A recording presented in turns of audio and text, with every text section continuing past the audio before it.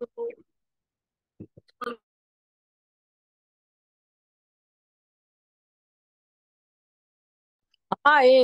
ပဲရှိသေးတယ်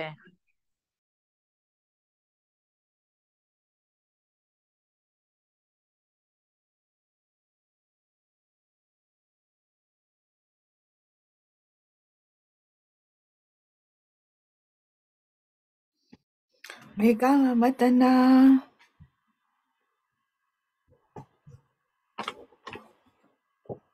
ဟုတ်မမကောင်းတယ်မမနေကောင်းပါတယ်မမဟုတ်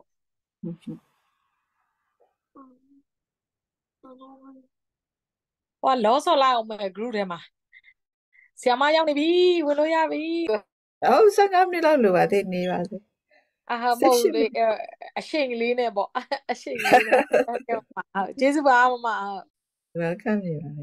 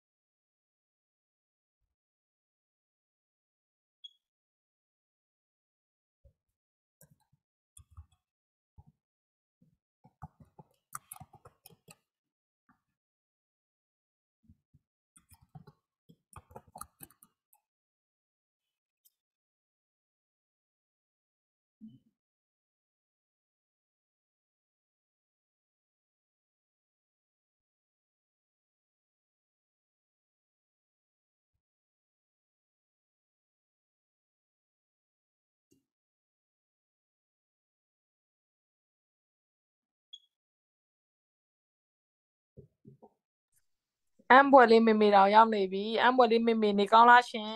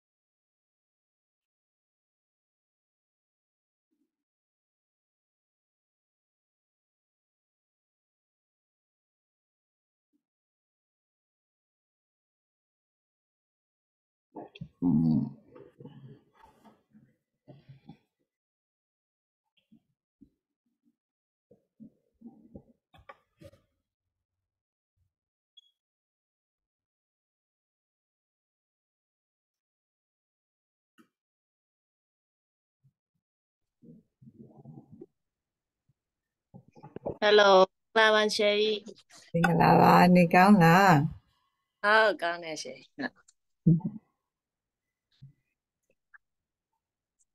ဒါတို့သမီးတို့အဲ့မှာအေးနေပြီလားမအေးသေး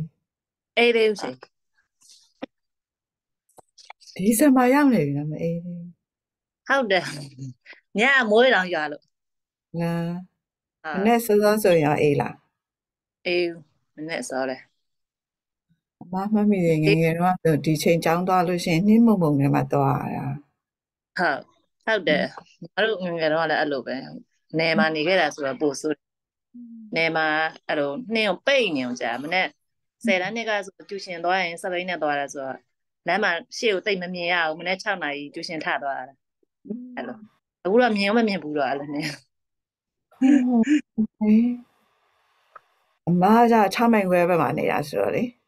ဟုတ် ចောင်းသွားလို့ရှိရင်ဒီဘက်ဒုက္ခလမ်းဘက်ကိုထွက် ဟုတ် ပဏိတာလမ်းတော့အဲ့မှုံညာပဲနှင်းလေးတွေက ဟုတ်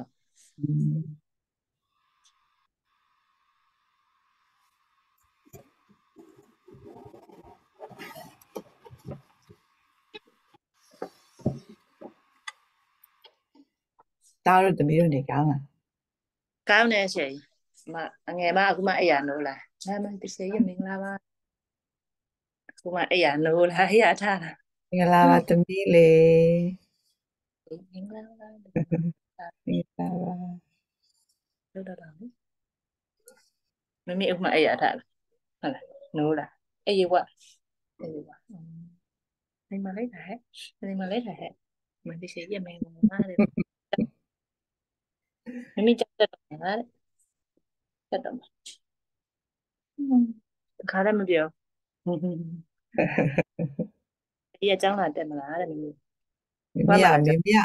မမ hello how are you သရှင်ဆုံးဟမ် hello မမနာမည်မိပါမမနာမည်ကဘာတူ မမေနာမည်ဘယ်သူလဲ မမနာမည်ကဘာတူလဲ ပြောတော့အကြောင်းတက်မမေပြောရမှာကျူးကျူးမြတ်သွဲ အိုးဟုတ်တာပဲဂျူဂျူးဆိုတည်သွားတယ် မြတ် ဂျူဂျူးဆို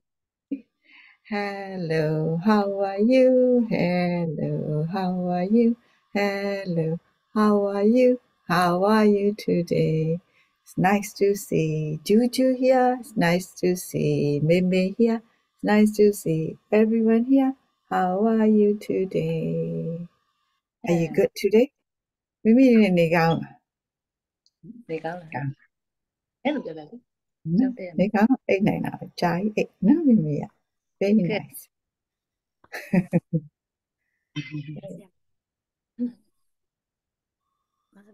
မင်းကဒါနေ့လည်းပဲ nap right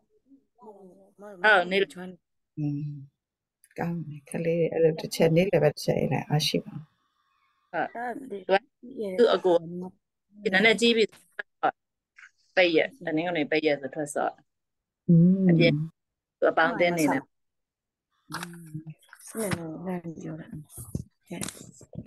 ကောင်းငယ်ချင်းနေနဲ့တကယ်ချင်းနဲ့လမ်းပေါ်မှာဆိုတာအကောင်းဆုံးပဲ ဟုတ်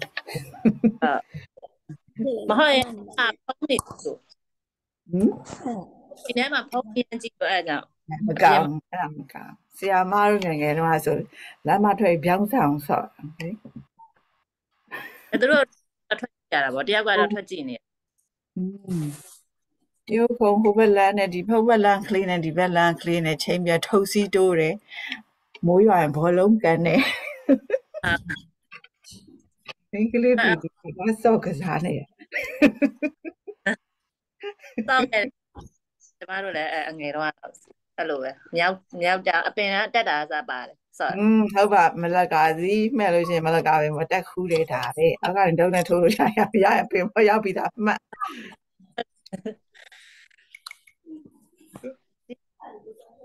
အဲ့တမီးလေးအချစ်ကောင်းလေးကလေးကိုတင်ပေး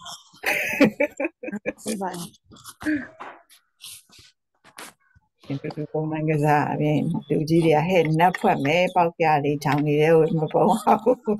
Sau đi học đi chọn cái gì mà. ဟုတ်တယ်ရှင်အရင်တော့အဲ့လိုပဲလို့ဖုန်းနေပါလိမ့်မရှိတဲ့ခါကျတော့အဲ့လိုတငယ်ချင်းအပေါင်းအသင်းနဲ့ကစားမှာပဲပြောရတာအရင်ကတော့အခုတော့သူကအဲ့ဖုန်းပြီးတော့ဖုန်းနေကြည့်တော့နဲ့အဲ့လိုလုပ်တာသိလိုက်ရင်အပြင်ထွက်စော့အဲ့ကြည့်ပေါ့စပိန်နေဟိုလမ်းထဲမှာရက်ွက်လမ်းထဲဆိုတော့စပိန်တို့အားတို့ဘာလို့ရဖိုင်ရကလာတယ်အဲ့ဒါအော်နေရတာပေါ့ကားလာတယ်စပိန်လာတယ်အော်ကြည့်နေရတယ်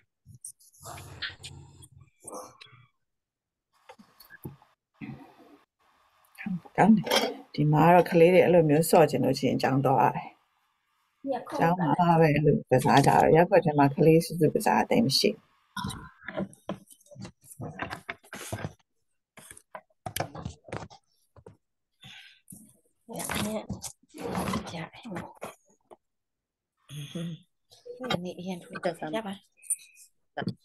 sinh gì vậy? Mì à, cái này tao cũng phải đi quay nè, mì à, phiêu phiêu tê. Chị đi vào xem mà. Chị đi vào xem mà.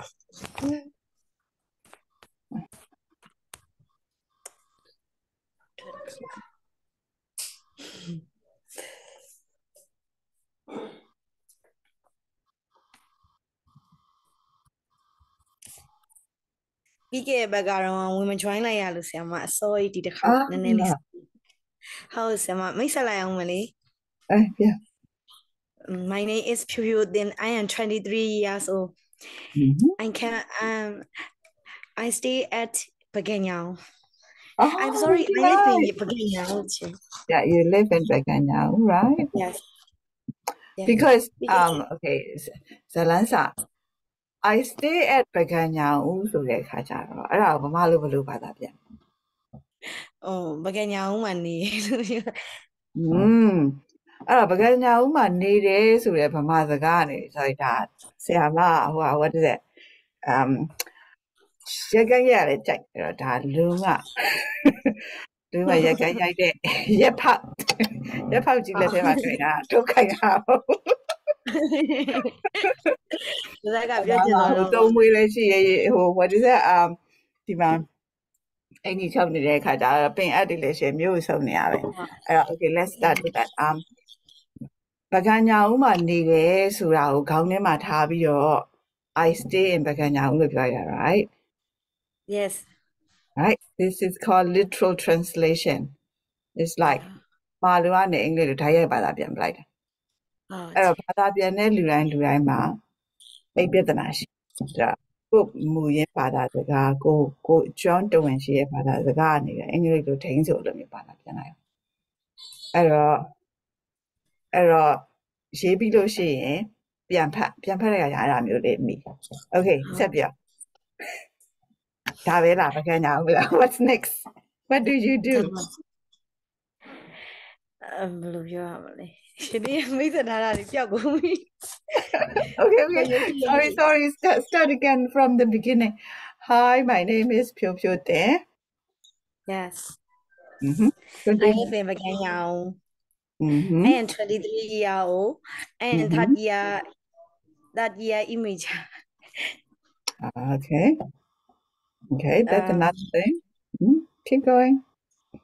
Yes. 这拉话切的面讲的爱都没事切。I am that year image ဆိုမှန်သလား။ဘာလို့ပြောအဲ့ဒါဘာလို့ပြောမလဲ။တတိယနဲ့ကျောင်းသူ။ကျောင်းသူဆိုတော့အင်္ဂလိပ်လိုဘယ်လိုခေါ်လဲ Student စာသင်တာကိုဘယ်လိုခေါ်လဲ Learn study Yeah, I'm studying at English. the university. Right? Where are you studying? Are you studying at high school? Are you studying at middle school? Are you studying at primary school? Or are you studying at the university? I'm studying at the university. Yes. Majoring in English. Right? In English. I am studying at a university. What's the name of your university? Minja Degree College. I'm studying at Minjan Degree College. majoring in English. I am Majoring. in my third year now ဆိုခွဲလိုက်တာတွေကုန်တော့ Yes. အဲ့ဒါဗမာလိုအင်္ဂလိပ်စာတတိယနဲ့အဓိက sorry အင်္ဂလိပ်စာတတိယနဲ့အဓိကဆိုတစ်ကြောင်းနဲ့ပဲ right ဒါပေမဲ့အင်္ဂလိပ်လို့သွားပြန်ပြီးမှနားမလဲဘူး I mean ဗမာချင်းညာနားလဲတော့Burmese English ကိုပြောကြဗမာချင်းညာနားတော့ဒါပေမဲ့အပြင်ကလူဗမာပြည်ကမဟုတ်တဲ့လူတွေနားမလဲဘူးဒီခါကျတော့ဗမာတင်နေတယ်ဆိုတာရဲ့ပြောပြီးတော့မှလို့ပြောနေ Okay, teacher. ကျေးဇူးတင်ပါတယ် teacher. You're welcome. Thank you, teacher.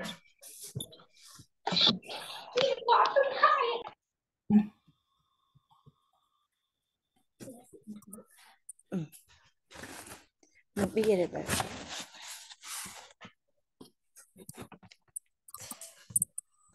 နေရတော့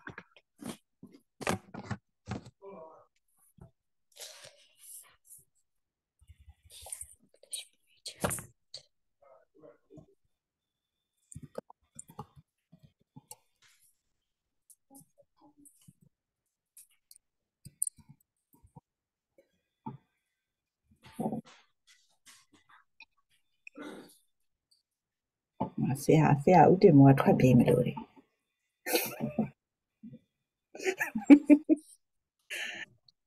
နှုတ်ဆက်ပြီးတော့ထွက်ပြေးလို့ပြောထားတယ်သူနှုတ်ဆက်ပါပဲခင်ဗျာကျမိုင်းမင်္ဂလာပါမင်္ဂလာပါရှင်သက်တမ်းနေကိုင်းပါဟုတ်ကဲ့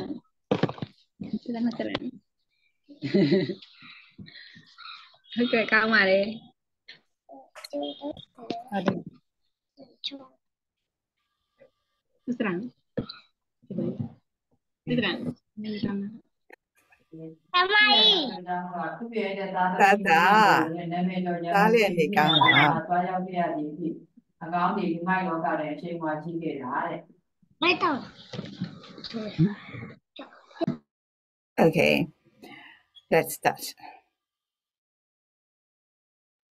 Okay စားကြတာပေါ့ ဟုတ်ကဲ့ပါ Hello မင်္ဂလာပါ မင်္ဂလာပါမိ ပါပါရှင်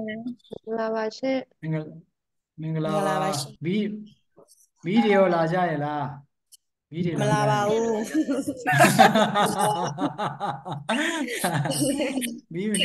မိမလာတာနဲ့ပဲစားလိုက်ရအောင်နော်ဓာတ်စီတွေရောထည့်လို့ရကြရဲ့လားလို့စီတွေရောထည့်လို့မရပါဘူးပြည့်နေတယ်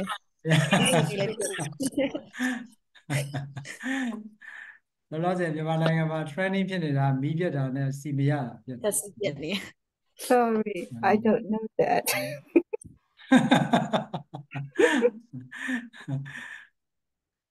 မြန်မာပြည်ကမဟုတ်တဲ့လူတွေကတော့ဘယ်သိမှာလဲမြန်မာပြည်ကလူတွေကတော့သိတာပေါ့ခြေနေတွေဘယ်လိုပဲဖြစ်ဖြစ်မီးပြက်စီရှားတဲ့ကာလမှာဒီလိုမျိုးဝရိယရှိတဲ့ဒီတန်းလေးကို join တာကိုကျေးဇူးတင်ပါတယ်လို့အရင်ဆုံးပြောချင်ပါတယ်เนาะ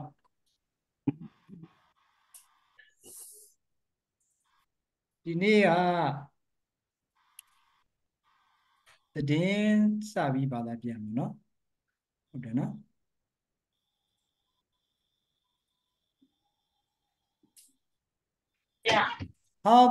PowerPoint နဲ့ share လို့ရလားPowerPoint လုပ်ထားလား PowerPoint လုပ်ထားတယ် Okay လို့ရမှာအဲ့ဒါ share လိုက် Okay ကျ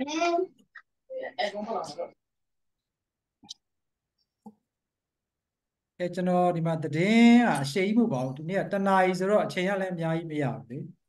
လေနည်းနည်းသတင်းကိုအမြီးလေးပေါ့နော်အရန်လွယ်တဲ့သတင်းလေးအတူလေးနဲ့ပဲနည်းနည်းလေးလေ့လာကြည့်အောင်နော်ကျွန်တော် share လိုက်ပြီနော်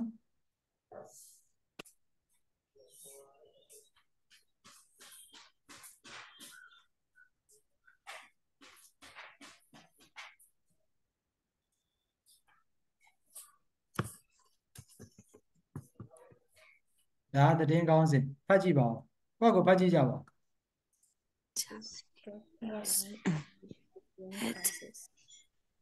I'm be like it Gary Christ.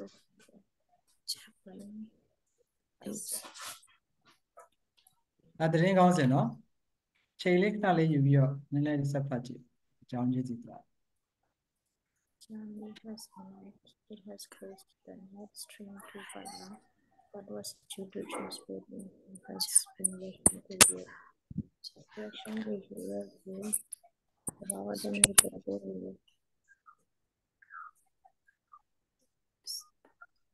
Now, buying line the daily generated which takes place because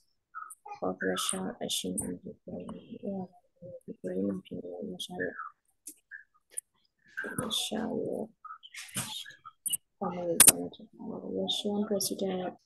Vladimir Putin recognized two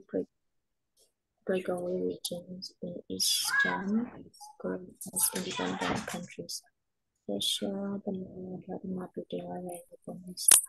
two breakaway regions Ukraine different countries together to combine Okay အခုဒီဟာလေးကြည့်ပြီးဆိုဟိုပြီးတဲ့လူလည်းပြီးမယ်မပြီးတဲ့လူလည်းကိစ္စမရှိဘူးเนาะဟိုချက်ချင်းဘာသာမပြန်ခိုင်းပါဘူးဒီဟာကိုအခုဖတ်ပြီးသလောက်ထိကိုအဒီအကြောင်းအရာကိုတေချာသဘောပေါက်နားလည်ကြနားလည်တယ်လို့လို့ရှိပါတယ်ရှင်နားလည်တယ်လို့ရှိတယ်နားလည်တယ်ဆိုလို့ရှိရင်ဘာသာပြန်ဖို့က sorry ဘာသာပြန်ဖို့အတွက်ကအလားအလာကောင်းတယ်ပေါ့နော်ဘာသာပြန်နိုင်ဖို့အလားအလာကောင်းတယ်လေအဲ့တော့ဒီသတင်းကတော့အရှိကြီးမဟုတ်တူတူလေးပဲနော်ဖတ်ကြည့်တော့သိတဲ့စလုံးတွေလည်းပါမယ်မသိတဲ့စလုံးတွေလည်းပါမယ်အဲ့တော့စကားလုံးတွေကိုကြည့်ပြီးကြောက်စရာမလိုဘူးဒီမှာသင်တော်တဲ့စကားလုံးလေး vocabulary တွေကျွန်တော် list လုပ်တာတခုချင်းကြည့်ပဲနော်အရင်ဆုံးက crisis ပေါ့နော် crisis ရှိမယ် and efforts separating from the group, especially because of discipline. Yeah. ထုတ်ထားတာ crisis ရယ် breakaway ရယ် chancellor ရယ် reassess ရယ်နော် reassess to think again about something being warned showing the word to be about it or deal with it one အဲ့တော့ကျွန်တော်အရင်ဆုံးစပြီးတော့အရင်ဆုံးပြောချင်တာကဒီဘာသာပြန်ရမယ်ဆိုလို့ရှိရင် dictionary သုံးရမယ်ပထမဆုံးဦးစားပေးက English to English dictionary ကိုသုံးပါเนาะဒါကျွန်တော်အကြံပြုချင်တာကတော့အင်္ဂလိပ်လိုအရင်ဖတ်စေချင်တယ်ဖတ်မှလည်းအခုအတွက်ပို့ပြီးအကျိုးရှိမယ်အဲ့တော့အင်္ဂလိပ်လိုဖတ်တဲ့နေရာမှာကျွန်တော်ဒီတိုင်းကြီးပဲဥပမာဆိုတော့ crisis ဆိုကြပါလို့ crisis ဆိုကျွန်တော်ကa situation that has reached an extremely difficult or dangerous point ဆိုပြီးတော့ဒီလိုလေးဖတ်ပြီးနားလည်လိုက်တယ်ဆိုတာကတော့ဒါလူတိုင်းလုပ်လို့ရတယ်လေဟုတ်ပြီနော်အဲ့ဒါကိုကျွန်တော်ကစာဖတ်ပုံဖတ်နည်းလေးကိုပါနော်စကားလုံးတစ်ခုတစ်ခုအင်္ဂလိပ်စာရေးထားတဲ့မှာသူအချိတ်ဆက်နွယ်မှုဘယ်လိုရှိလဲဆိုတာသိဖို့လိုတယ်ဒါပထမအချက်အဲ့လိုအချိတ်ဆက်လေးလုပ်ထားတာကိုနားလည်မှာကျွန်တော်တို့ဘာသာပြန်တဲ့နေရာမှာအများကြီးအထောက်ပံ့ဖြစ်တယ်အရင်ဆုံးကအင်္ဂလိပ်လိုရေးထားတဲ့သူ့ရဲ့ context ကိုကျွန်တော်တို့မိအောင်လိုက်ဖို့လိုတယ်အဲ့ဒီ context ကိုရပြီဆိုတော့မှကျွန်တော်တို့မြန်မာဘာသာစကားမှာရှိတဲ့အသုံးအနှုန်းနဲ့စီလျော်တဲ့လိုက်ရောညီထွေဖြစ်တဲ့ဟာမြန်မာတွေဖတ်လို့နားလည်ဆုံးအရေးသားနဲ့ကျွန်တော်တို့ရေးဖို့လိုတယ်နောက်သတင်းမှာဘယ်လိုသုံးရတယ်လို့ဝတ္ထုဘာသာပြန်ဘယ်လိုသုံးရတယ်လို့စောင်းမဘာသာပြန်ဘယ်လိုသုံးရဒါတွေကနောက်တစ်ပိုင်းလောလောဆယ်အဓိကအရေးကြီးတာကဆိုလိုရင်းအဓိပ္ပာယ်ငကိုမူရင်းเนาะ primary language ကပါပဲကျွန်တော်တို့က English ကနေမှကျွန်တော်တို့ကမြန်မာကိုပြောင်းအဲ့တော့ primary language ကိုအရင်ဆုံးနားလည်သူဆိုလိုချင်တဲ့ context ကိုသိအောင်ကျွန်တော်တို့ကဒါလောက်ရမယ်အဲ့အတွက်ကိုဘယ်လိုခွဲခြမ်းစိတ်ဓာတ်ပြီးကြည့်မလဲပေါ့ဒီ vocabulary explanation ဒါလေးနဲ့ပဲကျွန်တော်ဘယ်လိုလုပ်ပြနော်ဒီမှာဆိုလို့ရှိရင်သူရေးထားတယ်နော် a situation နဲ့စကြည့် situation ဆိုတဲ့ဟာအခြေအနေဒါ crisis ကသူကအဓိကဒါကိုဆိုလိုတာပဲ သူ့မှာပံ့ပိုးထားဒီနောက်ကဟာတွေကပံ့ပိုးနော်ဒီလိုမျိုးလေးနားလည်အောင်နော် that has reached actually situation အခြေအနေတစ်ခုနော်ဘယ်လိုဟာလဲ that has reached သူဘာဖြစ်လာလဲကျောင်းနေတဲ့အချိန်တစ်ခုပြန်ပြီးတော့အထူးပြုပေးတယ်နော်ဒီလိုချိတ်ဆက်မှုလေးတွေကနားလည် situation ဘယ်လို situation လဲ that has reached ရောက်လာပြီနော် IT ရောက်နေပြီနော်ဘယ်လိုအခြေအနေမျိုးလဲ an extremely difficult or dangerous point အဲ့တော့ဆိုလိုတာကစကားစုပေါ့ဒီမှာ group of words phrase လေးတွေတစ်ခုနဲ့တစ်ခုအချိတ်ဆက်လေးတွေရှိတယ်နော်အဲ့တော့ဒီ that has reached ကိုအဓိပ္ပာယ်ပြည့်စုံအောင်ထပ်ပံ့ပိုးတာဟောဒီက an extremely difficult or dangerous point ဆိုပြန်ပြီးတော့ကျွန်တော်တို့ကပို့ပြီးတော့အဓိပ္ပာယ်ပြည့်စုံအောင်ဆိုလို့နော်ဖွင့်ဆိုပေးတာအဲ့တော့ဆိုလိုတာအဓိကစလုံးဒီ situation ပဲဘယ်လို situation လဲပေါ်ပြတယ်ပြီးရင်ဒီဟာကိုမှထပ်ပြီးတော့အဓိပ္ပာယ်ဖွင့်တယ်အဲ့တော့ဆိုလိုတဲ့သဘောက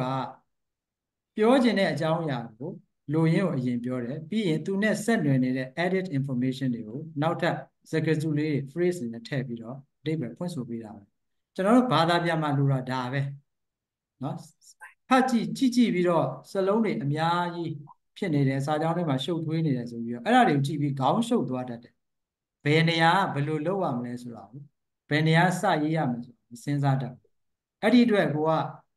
ဒီလိုမျိုးလေးတွေခွဲခြမ်းစိတ်ပြပြီး analyze လုပ်ပြီးတော့ကြည့်တတ်ဖို့လိုတယ်တစ်ခုနဲ့တစ်ခုဆက်နွယ်မှုဘယ်လိုရှိလဲဆိုတာသိဖို့လိုတယ်အဲ့တော့ကျန်တာလေးတွေကျွန်တော်နည်းနည်းဆက်ကြည့်မယ်နော်ပြီးတဲ့ဘာသာပြန်တော့မှပို့ပြီးတော့ detail လေးပြောပြအောင်ဥပမာဆိုရင် break away ပေါ့ break away ဆိုရင်ဘယ်ကနေကျွန်တော်တို့စအောင်နော် an act of separating နော် separating ဆိုတာဘာဖြစ်တာကွဲခြားကွဲပြားကွဲပြားသွားတာခွဲခြားထုတ်တာခွဲထုတ်တာတစ်ခုကနေပြီးတော့ခွာထွက်သွားတာဒါမျိုးက separate လုပ်တယ်နော် an act of separating ဆိုတာခွဲထွက်တဲ့အပြုအမူတစ်ခုပဲဟုတ်ပြီနော်အဲ့ဒါကကျွန်တော်တို့ကအဓိပ္ပာယ်ပြည့်စုံအောင်ဘယ်လိုလုပ်ပြီးလဲဘယ်ကနေထွက်တာတော့ from a group နော်အဖွဲ့အစည်းတစ်ခုကဖြစ်ရင်ဖြစ်မယ်နော်အကြောင်းကဘာအကြောင်းလဲ especially because of disagreement ဟုတ်ပြီနော်များသောအားဖြင့်ဘာဖြစ်လို့လဲသဘောထားမတိုက်ဆိုင်လို့သဘောထားချင်းမတူညီလို့အဖွဲ့အစည်းတစ်ခုခုကနေပြီးတော့ခွဲထွက်တာဟုတ်ကဲ့ဒီလိုမျိုးကျွန်တော်တို့ကနားလည်ရမယ်ဟုတ်ပြီနော်ဒါ break away ပေါ့ဆိုလိုတာကတစ်ခုနဲ့တစ်ခုကစလုံးနဲ့အလကားရေးထားမဟုတ်တစ်ခုနဲ့တစ်ခုကအမြဲတမ်းဆက်နွယ်မှုရှိနေတယ်သူကနေသူ့ကိုပံ့ပိုးမယ်သူ့ကိုဒီနောက်ကပြန်ပြီးတော့ပံ့ပိုးမယ်နော်ပုံသေးရလို့မရှိပါဘူးနော်စာမင်းများဖတ်လာလို့ရှင်ပုံပြီးသဘောပေါက်လာနောက်တစ်ခု chancellor ပေါ့နော် chancellor ဆိုလို့ရှိရင်လည်းဒါသူတို့တွေတော့မရှိပါဘူး the head of the government in some European countries such as Germany နော်ကျူရိုနိုင်ငံတချို့အစိုးရအဖွဲ့အစည်းမှာဘာဖြစ်လဲဦးစီးဦးဆောင်ပြုတဲ့သူပေါ့နော်အစိုးရအဖွဲ့အစည်းမှာဦးစီးဦးဆောင်ပြုတဲ့သူတနည်းအားဖြင့်ပြောတော့နိုင်ငံခေါင်းဆောင်ပါပဲနော်အဲ့ဒါကို chancellor လို့ခေါ်တယ်နော်ဥရောပတချို့ဥရောပနိုင်ငံတွေမှာဒီအသုံးအနှုန်းကိုသုံးတယ်ဥပမာဆိုလို့ရှိရင်ဂျာမနီပေါ့နော် reassess ဒီမှာဆိုလဲအဓိကဘာလို့တာ reassess ဆိုတော့ think လောက်တာပဲစဉ်းစားတာပဲเนาะစဉ်းစားတယ်တွေးတောတယ်ဆင်ခြင်တယ်เนาะဘာလို့ကိုလဲဘာကိုစဉ်းစားမလဲ about something တခုခုကျွန်တော်စဉ်းစားမယ်ဟုတ်ပြီเนาะဟုတ်ပြီเนาะပြီးရင် sorry သူကเนาะ about something အဲ့ something ကဘာလဲ in order to decide เนาะစဉ်းစားရတဲ့ရည်ရွယ်ချက်ကတစ်စုံတစ်ခုအကြောင်းကိုထပ်ပြီးတော့စဉ်းစားမယ်အရည်ရွယ်ချက်ကဘာလဲ in order to decide whether to change the way you feel about it or deal with it เนาะဒီဟာလေးကိုဖတ်ကြည့်လို့ရှိရင်ရှင်းတယ်เนาะ whether ဆိုတာဟုတ်မဟုတ်လုပ်မလုပ်เนาะ to change ပြောင်းမလားမပြောင်းဘူးလား the way you feel about it เนาะကိုခံစားရတယ်ကိုရှုမြင်ရတယ်เนาะကိုပြောင်းလဲမလားဒို့ဒီမို့ or deal with it ရင်ဆိုင်မလားဆက်ပြီးတော့ပါဝင်ပတ်သက်မလားเนาะအဲ့ဒါပါလဲ reassess လုပ်တယ်လို့ခေါ်တယ်နော် ကျွန်တော်တို့ဟိုသတင်းဒီထဲမှာဘာသာပြန်လို့ချင်းဒီကောင်ဘယ်လိုပြန်ထားလဲပြောပြမယ်နော် warn လုပ်တယ်အခုပြီ warn လာပြီ warn ဆိုလို့ရှိရင်ဒီမှာ verb တစ်ခုနော်ဒီ to make ဆိုလို့ infinitive ဆိုပြီးတော့ဟောမလို့ဒီ to ကိုခဏမိထားလိုက်ပါအဓိကကတော့နော်ပြီးရင် make someone ဒါ object ပဲနော်ပြီးရင်အဲ someone ကထပ်ပြီးတော့ဘာဖြစ်မလဲ to make someone realize တစုံတစ်ယောက်ကိုသတိပြုမိလာအောင်လုပ်တယ်ပေါ့တစုံတစ်ယောက်ကိုသတိပြုမိလာအောင်သိလာအောင်လုပ်တယ်ဘာလို့လုပ်မှာလဲ a possible danger or problem especially no a possible danger or problem especially in the future အနာဂတ်မှာများသောအားဖြင့်အနာဂတ်မှာဖြစ်လာနိုင်တဲ့အန္တရာယ်သို့မဟုတ်ပြဿနာတစ်ခုခုကိုသတိပြုမိလာအောင်တစုံတစ်ယောက်ကိုလောက်တယ်ဆိုတာသိအောင်လုပ်ပြီးဆိုတာအသိပေးတာပေါ့ warn ဆိုတာပါပဲเนาะအဲ့ဒါဆိုလိုတာစကားလုံးတွေကတစ်ခုနဲ့တစ်ခုအဆက်ဆက်ရှိတယ်ကျွန်တော်ဘာကြောင့်ဒီအဓိပ္ပာယ်ဒီအဓိပ္ပာယ်ဖွင့်ဆိုတာကိုပဲဘာဖြစ်လို့လောက်ပြောရလဲဆိုရင်ဘာသာပြန်ပြီးဆိုဒီလိုမျိုးတွေကြုံရလိမ့်မယ်တစ်ခုနဲ့တစ်ခုအဆက်ဆက်ဘယ်လိုရှိသလဲဒါတွေကိုကျွန်တော်တို့ကောက်တတ်အဲ့ဒါကိုမကောက်တတ်လို့ရှိရင်အဆင်မပြေဘူးเนาะဘယ်ကနေစရမှာမသိဘယ်နေရာကနေစကြရမှာမသိဘူးဒီလိုဖြစ်တတ်တယ်ဟုတ်ပြီเนาะအဲ့တော့ဆောစောကကျွန်တော်တို့သတင်းကိုပြန်သွားကြည့်အောင်ဒါဆိုရပါပြီเนาะဒီကောင်တွေလဲပါလဲเนาะ object ပဲเนาะဒီ verb ရဲ့ object ဒီ verb ရဲ့ object ပဲเนาะ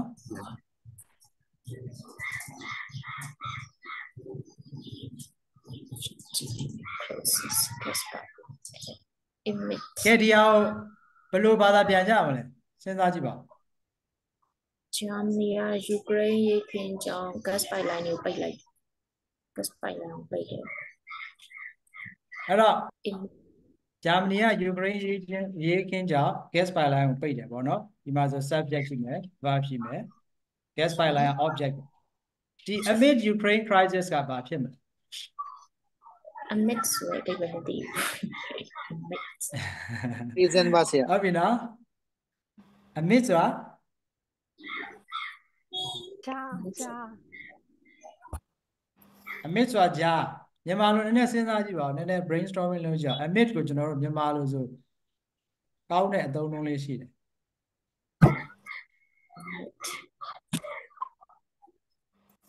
amid အလျက်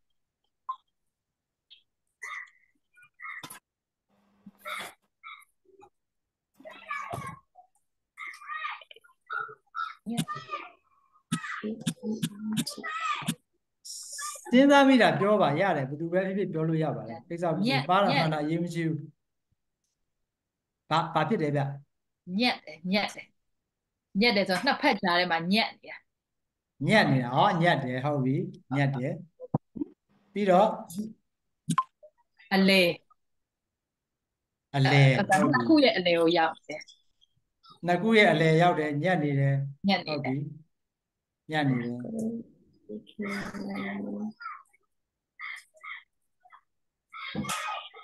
ဟုတ်တယ်ရောက်ယူကရိန်းရေခင်ကြောင့်ညက်နေတဲ့ gas pipeline ပိတ်လိုက် ယူကရိန်းရေခင်ကြောင့်ညက်နေတဲ့ gas pipeline လို့ပြောမလားအဲ့လိုဆိုတော့သိမဟုတ်သေးဘူး ဟိုဆိုရင်ဆရာယူကရိန်းအလွန်ဆိုရင်ယူကရိန်းအလွန်ဟုတ်ပြီတယောက်ကယူကရိန်းရေခင်းအလွန်ပေါ့နော်ယူကရိန်းရေခင်းအလွန်ဟုတ်ပြီ gas pipeline close လုပ်တယ်ပေါ့ဟုတ်ကဲ့အတော်အတွင်းအဲ့တော့အတော်အတွင်းမစိုးဘူးအတော်အတွင်းဆိုတော်တော်ဟုတ်လာပြီနော်ဒီမှာသူ context ကိုကြည့်ရမှာနော်သူ context ကိုဒီအကြောင်းအရာရဲ့ context ကိုပြီးအောင်ကျွန်တော်ပြန်လဲရမယ်အခုအတော်အတွင်းတစ်လုံးထွက်လာမစိုးဘူးအတော်အတွင်း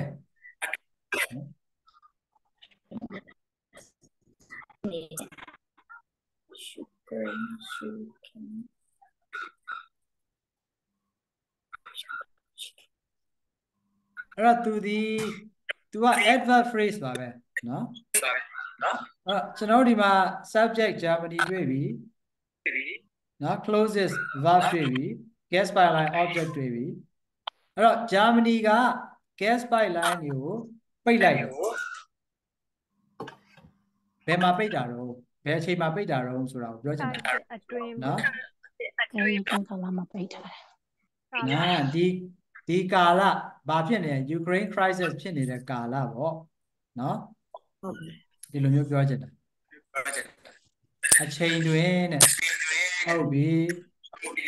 အချိန်တွင်နဲ့ message ပို့တယ်ကောင်းပါတယ် okay ကဲအဲ့တော့ကျွန်တော်တို့တခုသတိထားမှာကစောစောကသတင်းကိုပြခဲ့တော့ကသတင်းကောင်းစဉ်ကိုဘာသာပြန်မယ်ဆိုရင်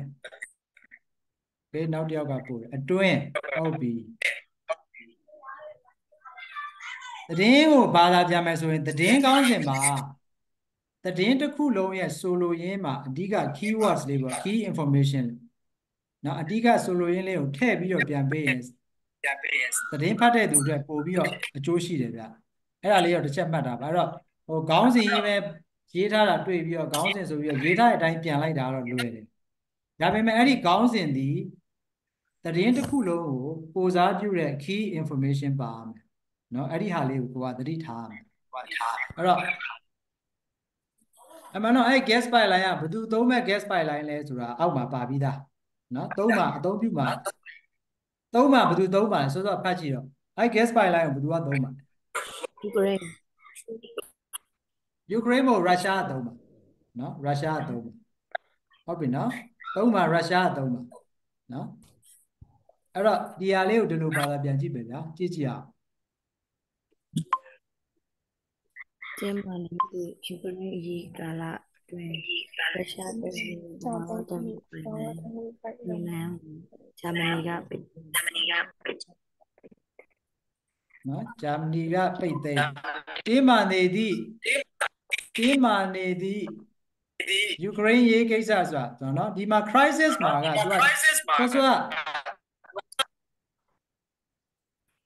You got echo. Have you got two computer running at the same time?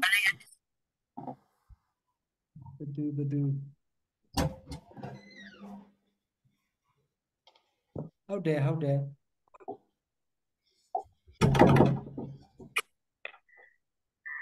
โอเคရပါဒီ crisis မှာလေတင်းမာတယ်ဆိုတဲ့အခြေအနေပါပြီးသားနော်စောစောကလေအဲ့တော့အဲ့ဒီဟာလေးဘာသာထည့်ပြန်ရမယ်တဲ့လားနော်အဲ့တော့မိုက်လေးတွေပိတ်ထားရင်ကောင်းမယ်နော်โอเคအဲ့တော့တင်းမာနေသည့်ယူကရိန်းရေးကိစ္စကာလအတွင်းရုရှားအသုံးပြုမည့်သဘာဝဓာတ်ငွေ့ပိုက်လိုင်းကိုဂျာမနီကပိတ်သိမ်းဆိုဒီမှာမေးစရာရှိတယ်နော်ရုရှားအသုံးပြုမိဆိုတဲ့ဟာမပါဘဲနဲ့ဘာလို့ပြန်တယ်လဲပေါ့နော်မေးစရာရှိတယ်အဲ့ဒါဒီနောက်လာမဲ့သတင်းမှာအဓိကကြတဲ့ key information အဲ့ဒီဟာလေးကိုကျွန်တော်တို့ထည့်ရအောင် gas pipeline ပိတ်လိုက်တာကမှန်တယ်ဒါပေမဲ့ဒီ gas pipeline ကိုပိတ်ရတဲ့အဓိကအကြောင်းရင်းကဘာလဲဆိုတော့အောက်မှာသတင်းမှာပါထားတယ်နော်အမှန်တော့အဲ့ gas pipeline ဒီသတင်းကိုအစဆုံးဖတ်ကြည့်လို့ရှိရင်ရုရှားကသူ့စီကနေပြီးတော့ထုတ်တဲ့သဘာဝဓာတ်ငွေ့တွေကိုဥရောပတခွင်ပို့ပါအဲ့ပို့မှာဖြစ်တဲ့အတွက်အဲ့ဒီပိုက်လိုင်းကဂျာမနီကလည်းဖြတ်နော်ဖြတ်ပြီးတော့ဥရောပတခွင်ပို့ပါနော်အဲ့ဒါကိုလည်းရုရှားအသုံးဖို့ယူရထားပြီးသားအဲ့ဒီအောက်ကဖတ်ကြည့်လို့ရှိရင်သဘောပေါက်ပါလိမ့်အဲ့တော့ဒီဟာလေးကိုထည့်ပေးလိုက်မယ်ဆိုရင်ကျွန်တော်တို့ကစာဖတ်သူကိုဗာပေးပြီးသားလဲဆို key information ပေးပြီးသားပဲဒါလေးကိုသတိထားပါအဲ့ဆိုလိုတာကတချို့ကသတင်းဖတ်လို့ရှိရင်သတင်းကောင်းစဉ်လေးပဲဖတ်တယ်သတင်းကောင်းစဉ်လေးနဲ့နော် lead paragraph လောက်ပဲဖတ်တယ်အောက်ကဟာတွေ edit information တွေကို follow up information တွေကိုသိမဖတ်ဘူးတချို့ကအချိန်မရဘူးအဲ့တော့များသောအားဖြင့်ဒီကျွန်တော်တို့ဖုန်းနဲ့ဖတ်တယ်ဖတ်မယ်ဆိုရင်သတင်းကောင်းစဉ်လေးမှာလိုတဲ့ information ပေးနိုင်တယ်ဆိုရင်ဒါစာဖတ်တဲ့သူကသူလိုချင်တာရလို့ရှိရင်အဆင်ပြေတယ်အဲ့ဒီအတွက်ကျွန်တော်တို့ကအဲ့ဒီစေတနာလေးထည့်ပြီးဘာသာပြန်ပေးရ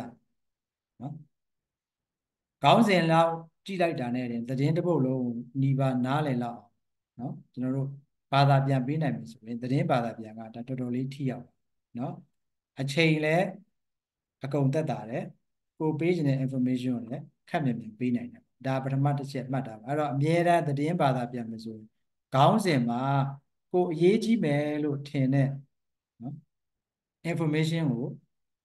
ကြံဖန်ပြီးရအောင်ထည့်ပေးတာအကောင်းဆုံးပဲเนาะအဲ့ဒါကတော့သူများနဲ့လည်းတူချင်မှတူမယ်ကျွန်တော်ရဲ့အယူဆတော့အဲ့လိုပဲရှိတယ်เนาะစူးစမ်းပြီးတော့လုပ်ကြည့်ပါเนาะအဲ့တော့ခေါင်းစဉ်ဖတ်လိုက်တာနဲ့သတင်းတစ်ခုလုံးဒီပါနားလည်လောက်တဲ့ဟာမျိုးရအောင်အဲ့ဒါကိုယ့်ရဲ့အားထုတ်မှုပဲเนาะအဲ့ဒီစေတနာလေးထည့်ပြီးလုပ်ပြီးပါเนาะအဲ့ဒါအင်မတန်အရေးကြီးပါတယ်เนาะအဲ့တော့နည်းနည်းလေးဆက်ကြည့်လိုက်အဲ့တော့ Germany has announced it has closed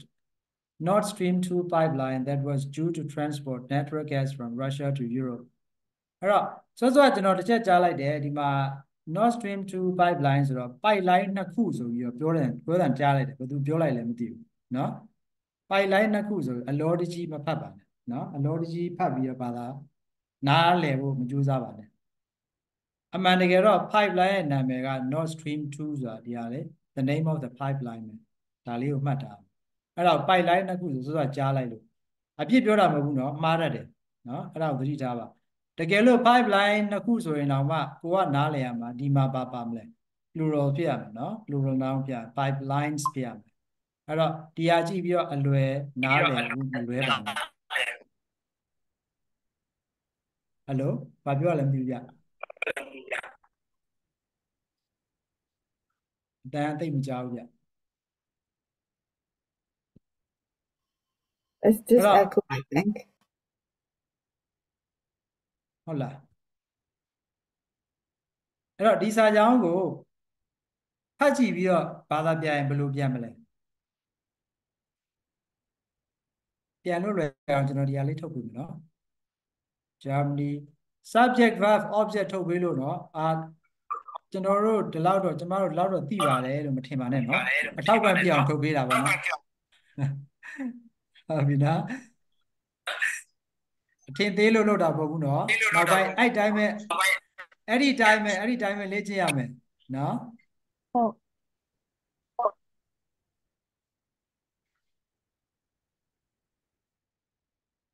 ဒီမှာနော်ကျွန်တော်ခွဲပြီးပြထားလေးကြည့်အောင်နော်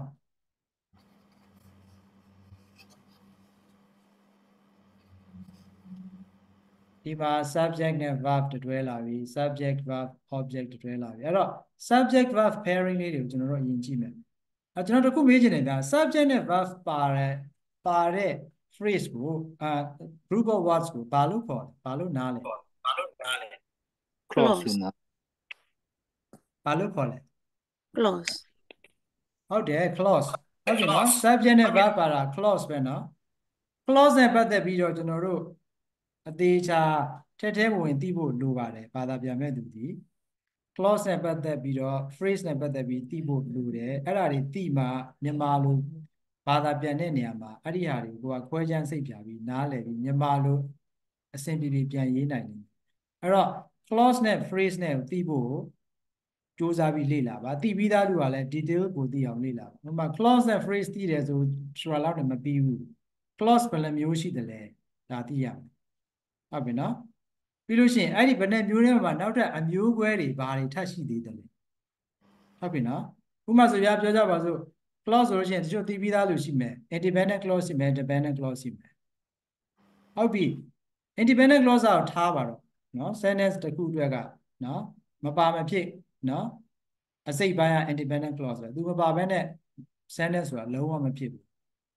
dependent clause ပါနည်းနည်းရှုပ်ထွေးလာတယ် dependent clause က3မျိုးရှိတယ်အဲ့ဒါကိုသိတယ်နော်အဲ့ဒီတော့မသိတော့ဘူးဆရာ ID တော့မသိတော့ဘူးသိဖို့လိုတယ်သိဖို့လို စိ တ တ် ယ် မပူနဲ့စိတ်မပူနဲ့ညီမလေးနောက်ဘက်ကစပြီးတော့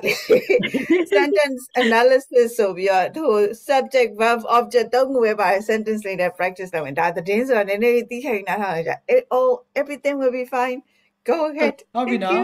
ဟုတ်ကဲ့ပါ ဟုတ်ပြီနော်မဆရာကျွန်တော်ဟိုတခုပြောချင်တာကျွန်တော်စခဲ့တဲ့ဇာတ်လမ်းကိုဆရာမကြီးကစက်ကပါလိမ့်မယ်ဆရာမကြီးစက်ကလေဒီအတန်းပြီးသွားလို့ရှိရင်ပြောဘေးဟာကြိုက်တယ်ဘေးဟာမကြိုက်ဘူးဘေးဟာအဆင်ပြေတယ်ဘေးဟာအဆင်ပြေ we can smooth everything out don't worry no worries keep ဟုတ်ပြီ going နော် အဲ့တော့အဲ့ဒီအားလေးတွေလာပါလိမ့်မယ်ဆရာမကြီးကဒီတေးသွားမယ်ကျွန်တော်လည်းဝိုင်းကူပေးမှာပါမကူပါနဲ့အခုလည်းဒီမှာတတ်နိုင်သလောက်ပြောပြပေးပါမယ်နော်စိတ်မညစ်ပါနဲ့မေးစီဆရာ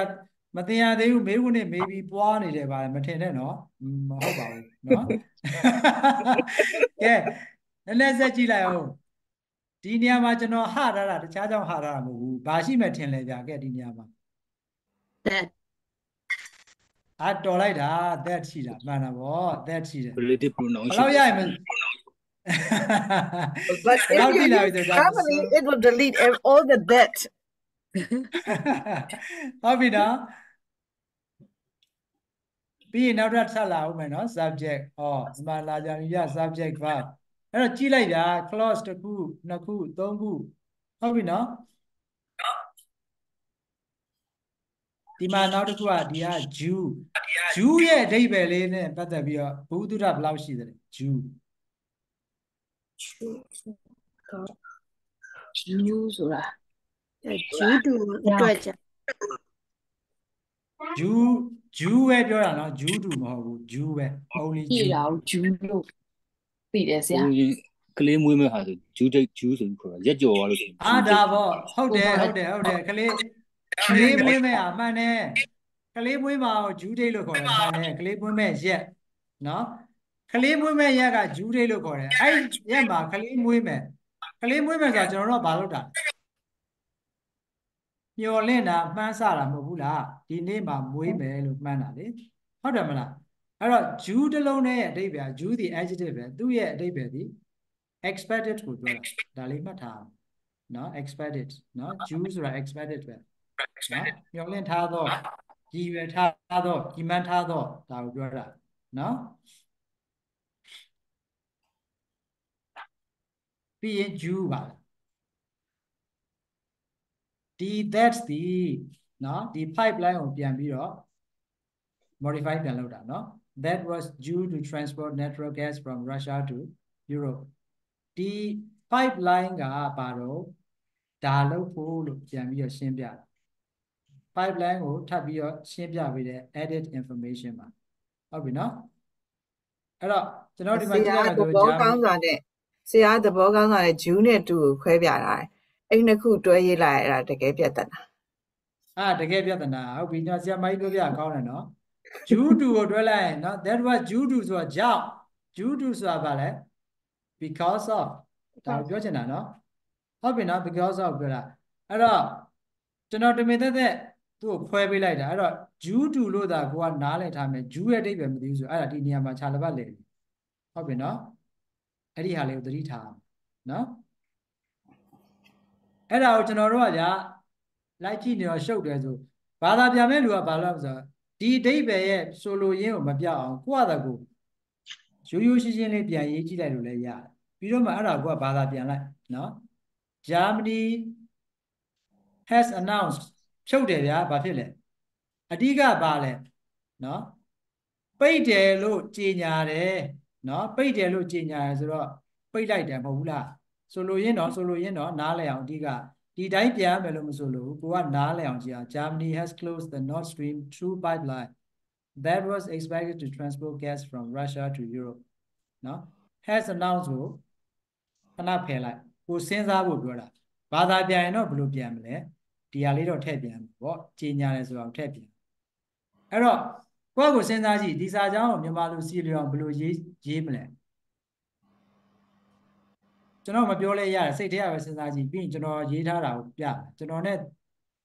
သဘောထားချင်းတူသလားမတူသလားပြီးရင်ကိုယ့်ကိုပြန်ကြည့်ကြည့်ပေါ့လူများတော့လည်းတယောက်ချင်းလိုက်စစ်လို့မရဘူးเนาะ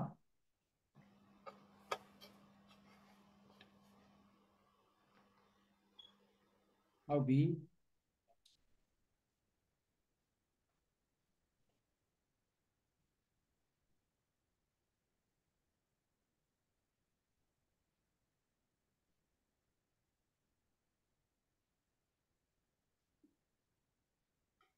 ရပြီလားကိုယ့်ကိုစိတ်ထဲမှာဘာသာပြန်လို့ရပြီလားတတ်နိုင်တော့လေကိုယ့်အတူကိုချရေးကြည့်တာတော့ကောင်းတယ်ဗျာသိလားအဲ့ဒါမှမြန်မာစာအထားသူလေးတော့သဘောပေါက်လာလိမ့်မယ်နော်ကျွန်တော်ပြောချင်တာကတော့ဥဝင်လင်းလင်းပြောချင်တာကျွန်တော်တို့ နော်ဗမာလူမျိုးနော်မြန်မာလူမျိုးဗမာစာတတ်တယ်မြန်မာစာတတ်တယ်လို့ထင်တယ်တကယ်ချအရေးကြီးပါအစီငေါ်မတက်ရတယ်အများကြီးတွေ့လိမ့်မယ်ဟုတ်ပြီနော်အစီငေါ်မတက်ရတယ်အများကြီးတွေ့လိမ့်မယ်နော်ဘာတွေကစမှာမယ်ဇလုံးမုတ်တပ်ပေါ်ကစမှာမယ်နော်ပုတ်ထားသူတွေအဲ့မှာခြာလပတ်လေမှာလိမ့်မယ်ဘာသာပြန်ဟိုစပြီးတော့ဘာသာပြန်လောကကိုနော်ခြေချလိုက်ပြီဆိုတာနဲ့နော်မှတ်ထားပါသပင်ကျူလာမယ်နော်အုံနောက်တွေခြောက်လာမယ်နော်သတိထားပါနော် မျက်မှန်လေးတက်ရမယ်မျက်မှန်ဒီဂရီတွေကနေ့နော်လာစဉ်နဲ့အမျှတိုးလာလိမ့်မယ်ဟုတ်ပြီနော်ပြီးရင်အဲ့ပို့တော့ပြီးတော့ညင်းတက်ခုန်တက်လာမယ်အဒါပေါ့ဗျာမှန်ပါနော်မတ လူတ်ပါကောင်းဆိုဘူးပြီးညင်းတာပါကုန်းမှန်နဲ့ထင်လို့ရှိရင်အဲ့ဒါလူကြီးလည်းမရဘူးလူငယ်လည်းမရဘူးညင်းတော့တာကဲဘာသာပြန်ပြီးကြပြီထင်တယ်ကဲကျွန်တော်ပြန်တာနဲ့အဆင်ပြေသလားနော်တူသလားမတူသလားကြည့်ကြည့်အောင်နော်တစ်ဖတ်ကြည့်ပါဦး Germany နိုင်ငံသည် Nord Stream 2တံငွေပိုင်လိုင်းလုပ်ငန်းများကိုပိတ်သိမ်းလိုက်မည်ဖြစ်ကြောင်းကြေညာလိုက်သည်။၎င်းပိုင်လိုင်းကိုရုရှားနိုင်ငံမှဥရောပသို့သဘာဝဓာတ်ငွေများတင်ပို့ရန်အသုံးပြုရန်ရည်ရွယ်ထားခြင်းဖြစ်သည်။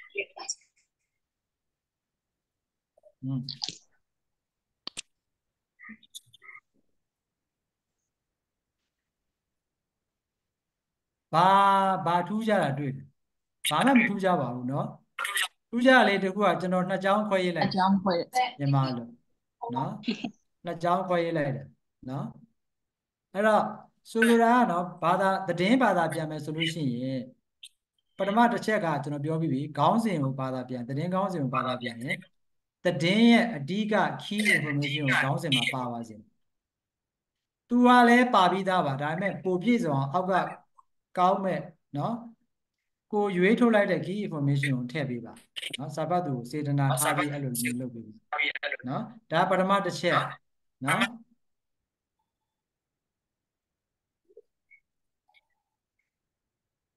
ရွေးထားခြင်းကထူးခြားပါတယ်โอเคကျေးဇူးပါဟုတ်ပါပြီအဲ့တော့နောက်တစ်ခုကသတင်းဘာသာပြန်မှာစာကြောင်းအရှည်ကြီးရေးဖို့မစင်စားပါနဲ့တတ်နိုင်သလောက်အကြောင်းအရာနှစ်ခုရှိရင်ဖြစ်နိုင်ရင်အကြောင်းအရာတစ်ခုကိုစာကြောင်းတစ်ကြောင်းဝက်ကြတစ်ကြောင်းရေးတာနော်ဝက်ကြနော်ဖြစ်နိုင်ရင်ဝက်ကြတစ်ခုမှာအကြောင်းအရာတစ်ခုနောက်ထပ်အကြောင်းအရာတစ်ခုဝက်ကြတစ်ခုနော်အဲ့ဒီလိုလေးရေးပါသတင်းကဘာဖြစ်လဲဆိုတော့တခါလေကြောင်းရင်အကြောင်းအရာတွေဆက်ရင်းနဲ့ဘာလို့ဆိုဘာဆိုလိုမှန်းမသိအောင်ကိုယ့်ကိုရေးနဲ့လမ်းစာပြောက်သွားတတ်တယ်ရှုပ်ထွေးသွားတတ်တယ်သတင်းဘာသာပြန်အဲ့ဒါအရေးကြီးတယ်နော်သတင်းဒီလူကကျွန်တော်တို့ဘာသာပြန်တဲ့လူကနားလည်ထားမှာပါလဲဆိုကိုရေးတဲ့စာဒီသူများနားလည်အောင်ရေးတာအဲ့တဲ့ကိုရေးတဲ့စာဒီလိုရင်းကိုတိုနဲ့ရှင်းလင်းနော်ရေးနိုင်အောင်ကိုကအမြဲတမ်းကြိုးစားရမယ်နော်အဲ့ဒီထဲမှာမှသတင်းကပို့ပြီးထူးခြားတယ်စာကြောင်းကိုတတ်နိုင်သမျှတူရေးပါဟုတ်ပြီနော်အဲ့ဒီဒါကြောင့်မလို့ကျွန်တော်နှစ်ကြောင်းခွဲရေးတယ်ဒီနှစ်ကြောင်းကိုတစ်ကြောင်းနဲ့ရေးလို့မရဘူးလားရေးတတ်တဲ့သူတွေပဲရေးကြည့်ပါလားကွာဘယ်နေရာမှာသွားထည့်မလဲဂျာမနီနိုင်ငံသည်ရုရှားနိုင်ငံမှဥရောပသို့သဘာဝဓာတ်ငွေများတင်ပို့ရန် Stream 2ပိုင်လိုင်းလုပ်ငန်းများကိုပိတ်သိမ်းလိုက်ဖြစ်ကြောင်းကြေညာလိုက်သည်ဒီလိုရေးလို့ရတယ်တဘာဝပိုင်လိုင်းကိုနာမည်တစ်ခါတည်းထတည့်ဘာဝလိုက်ပိုင်လိုက်ဓာတ်ငွေပိုင်လိုက်ရှေ့လေးမှာထည့်လိုက်ဒါနဲ့ငါပြောတော့ပြန်ကြည့်ရထားတော့အဲ့ဆိုရှင်ဒီမှာဓာတ်ငွေကနှစ်ခုဖြစ်နေပိုင်လိုင်းဖြစ်နေတာလေအဲ့ဒါတွေကိုနော်ကိုကပိုက်လိုင်းတွေကိုဖြုတ်ပြရမှာပေါ့တူရလေးတော့ဖြုတ်ပြရမှာနှစ်ခါတော့ထပ်ခါသုံးစရာမလိုဘူးအင်္ဂလိပ်လိုကြတော့အဲ့ဒါဘာခေါ်လဲဆိုတော့ redundant ဖြစ်တယ်ခေါ်တယ် redundant ဖြစ်တယ်ဆိုတာထပ်ခါနော်သုံးနေရမျိုးအဲ့ဒါမျိုးတော့မဖြစ်စေနဲ့မြန်မာစာပဲရေးအင်္ဂလိပ်စာပဲရေးဟုတ်ပြီနော်ကဲဒါကတော့ဒီအောက်ကဟာကိုပဲလိုရေးလိုက်တာပဲဟုတ်ပြီနော်အဲ့ဒါကိုကြိုက်တယ်လို့သာရေးပါရတယ်နော် နောက်တစ်ခုသွားကြည့်မယ်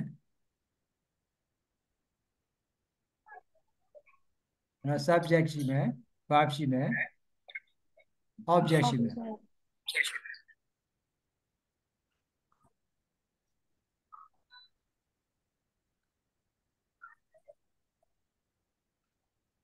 ဟုတ်တယ် device တစ်ခုနဲ့ဝင်တိုင်းတစ်ခုကိုအတန်ပိတ်ပေးပါတဲ့မှန်ပါတယ်အခုကကျွန်တော်ပြောတဲ့အတိုင်းကျွန်တော်ပြန်ကြားနေရ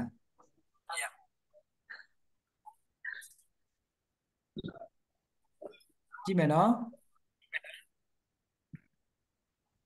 because of as a result of ဒီ synonym လေးသတိထားပါနော်ဒီဟာတွေအဓိပ္ပာယ်တူတူပဲ Russia's actions in Ukraine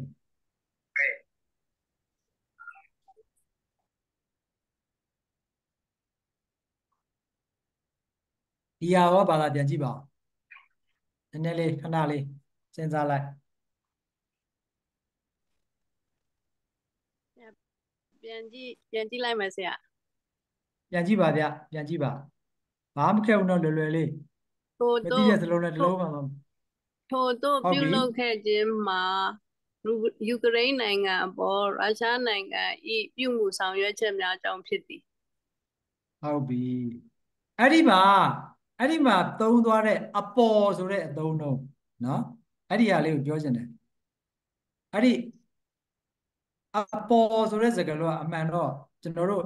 အသားပေနေပြီဗျအမှန်အပေါ်မသုံးမဲနဲ့သူ့ထက်ကောင်းတဲ့စကားလုံးသုံးလို့ရပါအပေါ်ဆိုတာလေအဲ့ဒါအင်္ဂလိပ်စာရဲ့လွှမ်းမိုးမှုကိုခံရတာပဲအင်္ဂလိပ်စာကနေပြီးတော့အင်္ဂလိပ်လိုတွေသုံးတယ်အင်္ဂလိပ်လိုတွေပြောတယ်အဲ့တော့အင်္ဂလိပ်ကနော်သုံးတဲ့အသုံးနှုန်းကိုမြန်မာထဲမှာတဖြည်းဖြည်းဝင်လာရင်ねနော်သူကငါ့အပေါ်ကောင်းတယ်နော်ဒီလိုပြောရလေသူကငါ့အပေါ်ကောင်းတယ်မပြောဘူးလားပြောပါဟုတ်ပြီနော်အဲ့ဒီအပေါ်မသုံးမဲတခြားပါသုံးမလဲအားသုံးရင်ရလားဆရာယူကရိန်းနိုင်ငံအားဟုတ်ပါဘူးစားလို့ကသူကငါ့အပေါ်ကောင်းတယ်ဆိုတာကိုကျွန်တော်တို့တခြားအပေါ်မသုံးမဲနဲ့ဘယ်လိုသုံးပြောမလဲအတွက်ငါ့ကိုဆိုရင် သူကငါ့ကိုကောင်းသားပဲဂိုမသုံးဘူးလားဂိုဟုတ်တယ်မလားဟုတ်ပြီနော်ဆိုလိုတာကျွန်တော်တို့ကအင်္ဂလိပ်မှာပြောတဲ့ object ပေါ့ object ကိုသုံးလို့ရှိရင်အပေါ်ဆိုပြီးသုံးတယ်မြန်မာကျတော့ကံပေါ့နော်ကံပုတ်ပေါ့ကတ္တာပုတ်နဲ့ကံပုတ်ရှိတယ်ကတ္တာပုတ်ကလွယ်တဲ့နော် action ကကံပုတ်စီသွားမယ်ဆိုရင်ကျွန်တော်တို့ကအပေါ်ဆိုပြီးသုံးတာရှိတယ်အမှန်တော့အပေါ်မသုံးဘဲနဲ့ဂိုသုံးလို့ရပါတယ်ဟုတ်တယ်မလားအဲ့ဒါမှမဟုတ်ဘဲနဲ့တခြားအသုံးလုံးတွေရှိပါတယ်နော်ကဲကြံတဲ့သူလည်းစဉ်းစားပြီးပေါ့နည်းနည်းကြည့်မယ်နော်အဓိကပါနော် this is because of ဟုတ်ပြီနော်ဒါလိုရင်ဒါပဲနော် this is because of Russia actions in Ukraine အဲ့တော့ဒါကိုဒီလိုရေးမယ်ဖတ်ကြည့်ပါ印度被镇压前，印度被镇压前，乌克兰的ပတ်သက်ပြီးရုရှားရဲ့လုပ်ငန်းဆောင်ချက်ဟုတ်ဘူးလားဒါဆိုရင်ဖတ်တာအဆင်ပြေလားဟုတ်ပြီနော်ရင်းတို့ဟုတ်ပြီနော်ရင်းတို့ပေသိမ်းရကြီးဒီယူကရိန်းနိုင်ငံနဲ့ပတ်သက်သည့်ရုရှား၏လုပ်ရက်များကြောင့်ဖြစ်သည်နော်အစောကကျွန်တော်ပြောခဲ့တဲ့အပေါ်တွေပါလည်းမပါတော့နော်မလိုပါဘူးနော်ဆိုလိုတာဗျာသဘောကဘာသာပြန်ပြီးတော့ရေးတယ်ဆိုလို့ရှိရင်သူများနားလည်အောင်အကောင်းဆုံးလိုရင်းကိုတူတူနဲ့ရှင်းရှင်းရေးနိုင်ဖို့ပဲအရေးကြီးတယ်အဲ့ဒါသာအမြဲတမ်းကောင်းတဲ့ထဲတာဘာသာပြန်မဲ့သူကနော်အဲ့လိုမှမစင်စားနိုင်မဲနဲ့ကိုကရေးလိုက်တယ်နော်ကိုကနဲ့ကိုတော့သဘောကျတယ်ဗျာဆိုကြပါစို့ကိုကနဲ့ကိုကအရန်နေသဘောကျပီတိတွေဖြစ်ပြီးတော့နော်ကြည်နူးနေသူများကိုဖတ်ခိုင်းကြည့်တယ်သူများနားမလဲဘူးအဲ့ဒါဝမ်းသာမှာလားဝမ်းနေရမှာလားပြောပါဦး Ania mama. ဝမ်းနေရမှာပေါ့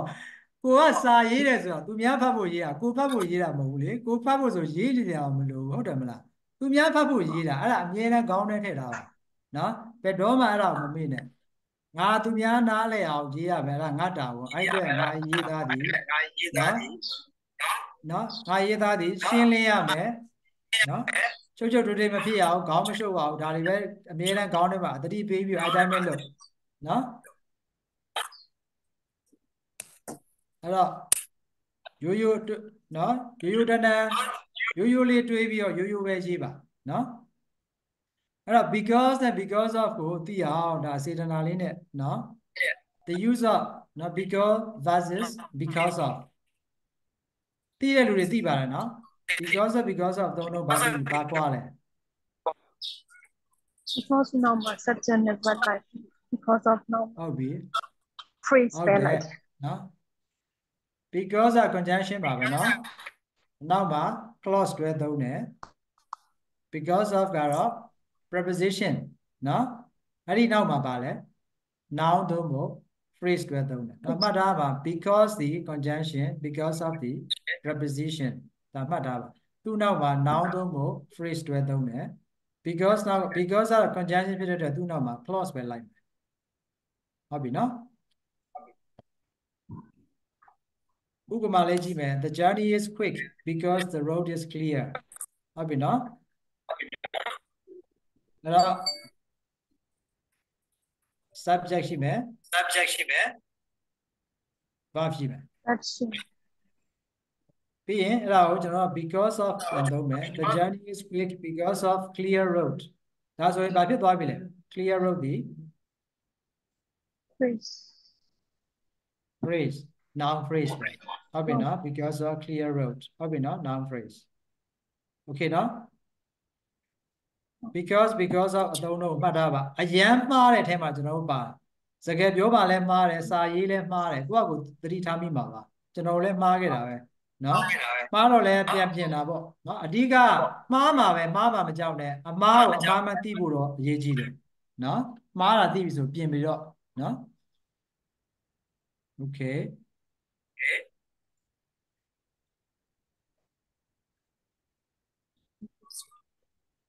ထုတ်ပေးထားမယ်စဉ်းစားလွယ်အောင်နော် verb လာမယ်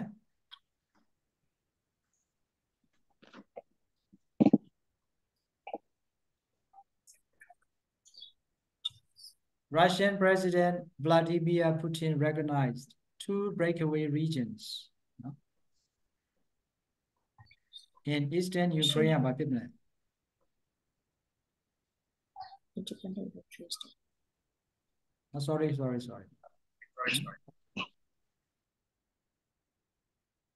ဆိုလိုရင်ဒါပဲ President Vladimir Putin recognized two regions in eastern Ukraine as independent countries နော်အဲ့မှာ breakaway ကျွန်တော်တို့ဘာသာပြန်ရပြီနော် subject verb object နော်ဒီ region နှစ်ခုကဘာမှရှိတာလဲယူကရိန်းနိုင်ငံအရှေ့ပိုင်းမှာရှိတယ်နော်ဟုတ်ပြီနော်အဲ့တော့ तू ကအတိမတ်ပြုတယ်ဘယ်လိုအတိမတ်ပြုတာလဲ as independent country ဆိုပြီးအတိမတ်ပြုတယ်နော်ဆိုလိုတဲ့အဓိပ္ပာယ်ကရုရှားသမ္မတဗလာဒီမီယာပူတင်ကယူကရိန်းနိုင်ငံရဲ့အရှေ့ပိုင်းမှာရှိတယ်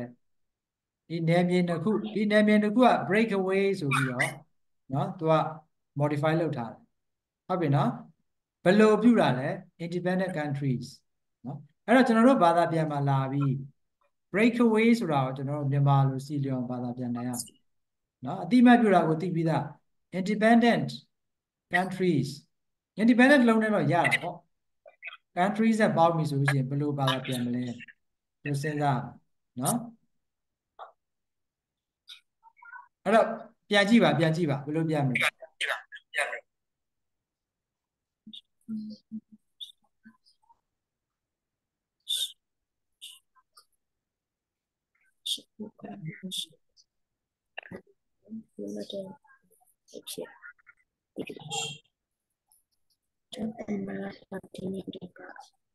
ကျွန်တော်ရှိပါမရှိ Nên nhìn là cứ bắt đầu tình là cứ ရလားမသိဘူးဗျ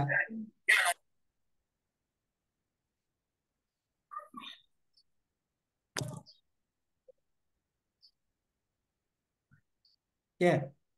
ဒီတိုင်းပြန်ကြည့်မယ်နော်ဖတ်ကြည့်ပါဦး ရုရှားသမ္မတဗလာဒီမီယာပူတင်ကယူကရိန်းနိုင်ငံအရှေ့ပိုင်းရှိခွဲထွက်ဒေသနှစ်ခုကိုလွတ်လပ်သောနိုင်ငံများအဖြစ်အသိအမှတ်ပြုခဲ့သည်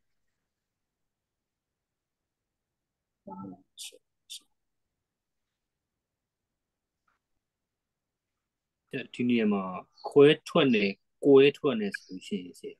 သူတို့ကကြတော့တိုက်ခံပြီးတော့မှ ဟုတ် ရု ကဲ့ ရှားကဝင်တိုက်ပြီးတော့မှဒါကွဲထွက်သွားတာကွဲထွက်တာဆိုပို့မှန်မလားပေါ့နော်စဉ်းစားကြည့်ရပါဆရာကိုဖြေပေးပါပေါ့နော်ဟိုခွဲ ဟုတ် ထွက် တယ် ဆိုလို့ ဟု ရှိ တ်တ ရင် ယ်ဟုတ် ခွဲ တယ် ရဖြစ်တဲ့အတွက်ကြောင့်အဲ့ဒီနိုင်ငံတည်းကသူတွေကနေပြီးတော့တိုက်ယူပြီးတော့မှခွဲထွက်တယ်ဆိုအဲ့လိုမျိုးနားတယ်လို့ဆရာဘယ်လိုများဖြစ်မလဲပေါ့နော်ဟုတ်ဒီလိုပါ အဲ့ဒီခွဲထွက်ကဘာလို့ခွဲထွက်ရေးလဲဆိုတော့အမှန်တော့ပူတင်ကရုရှား sorry ယူကရိန်းကိုတိုက်ဖို့တဲ့သူကအကြောင်းရှာတာဗျအကြောင်းရှာတာနော်အကြောင်းရှာတော့သူကဘသူကိုနော်သူကမြောက်ပေးလဲဆိုလို့ရှိရင်အဲ့ဒီနှစ်နိုင်ငံကိုအဲ့ဒီနယ်မြေနှစ်ခုကိုမြောက်ပေးအမှန်တော့ယူကရိန်းမှာရှိတဲ့မြို့ပါအဲ့ဒီနှစ်ခုကအဲ့ဒါကိုသူကိုယ်တိုင်ကနိုင်ငံဖြစ်ခွဲထွက်တယ်ဆိုပြီးသူကိုယ်တိုင်ကအတိမတ်ပြုတာ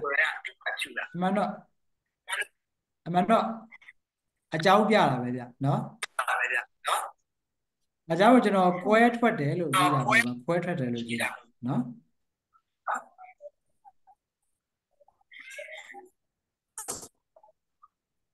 အဲ့ဒါဆိုရင်အဆင်ပြေလားမသိဘူးဗျ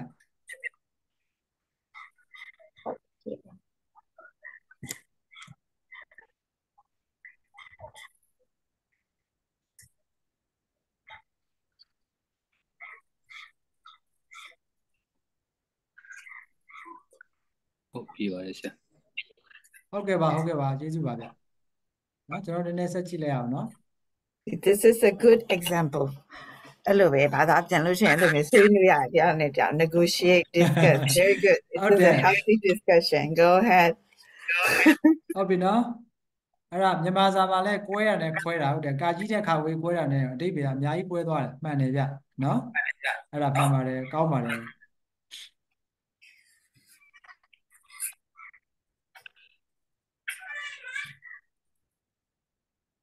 ဆက်ကြည့်မယ်နော်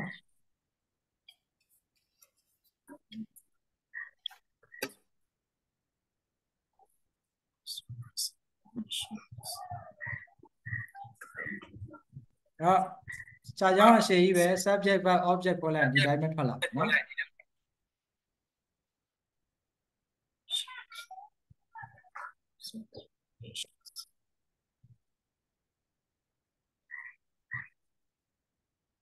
ဒီ object ကိုကြည့်လိုက်မယ်ငကိုမူရင်းကသူကဒါပဲဗျနော်ဒီ object ကဒါပဲနော်ဒီတိုင်းပဲရှိနေတယ်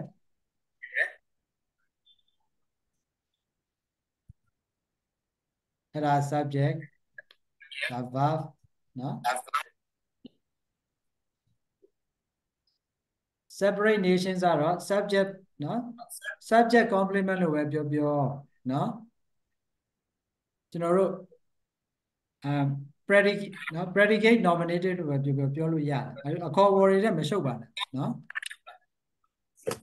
အဓိကဒီကြားမှာဆွတ်ထားခဲ့တဲ့ that ပေါ့ဒီ that မရှိပေမဲ့လည်းကျွန်တော်တို့ကရှိတယ်လို့နားလည်ပေးရမယ်နော်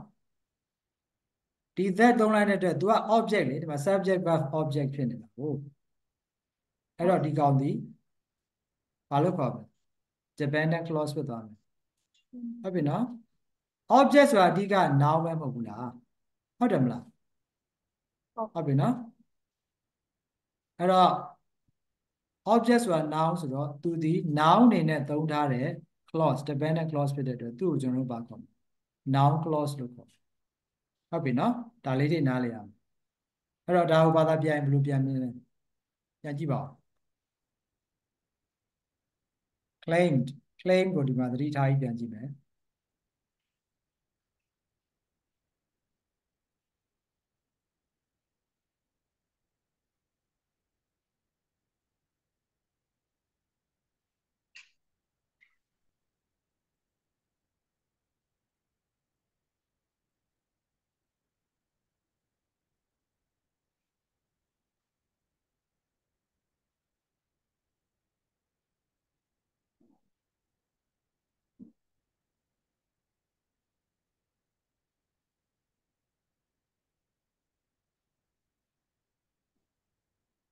လိုရေးရတာပါပဲเนาะ he said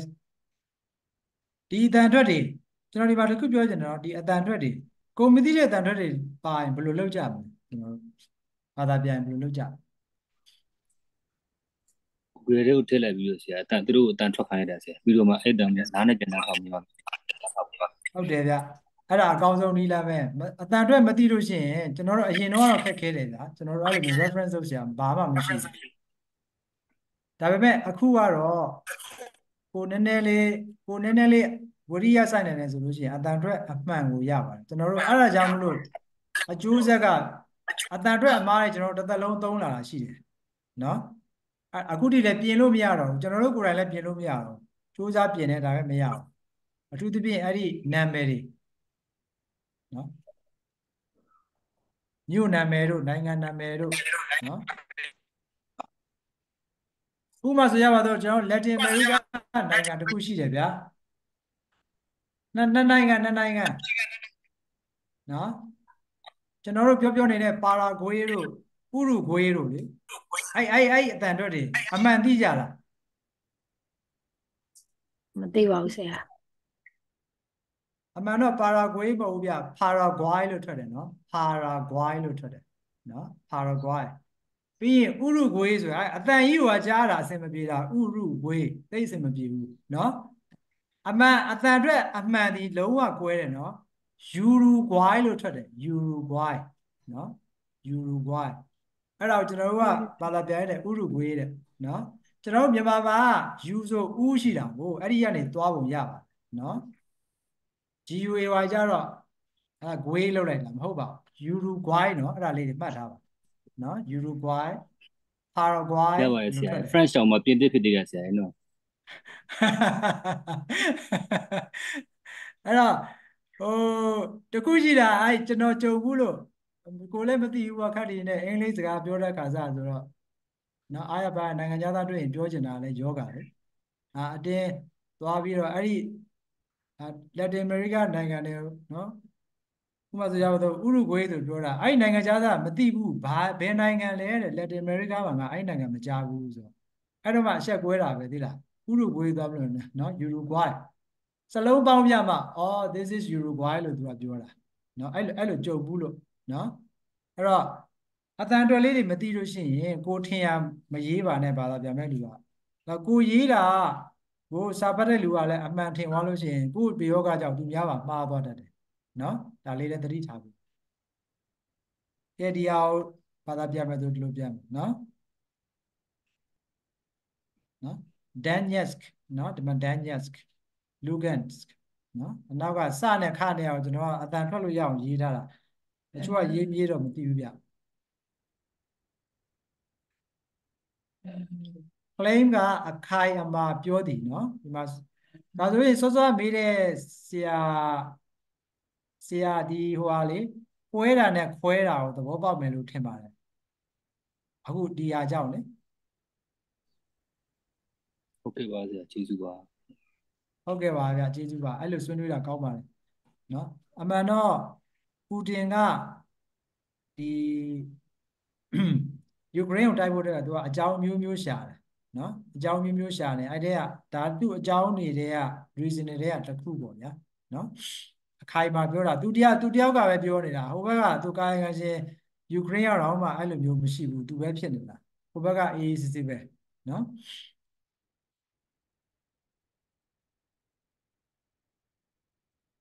နိုင်ပါစေဆ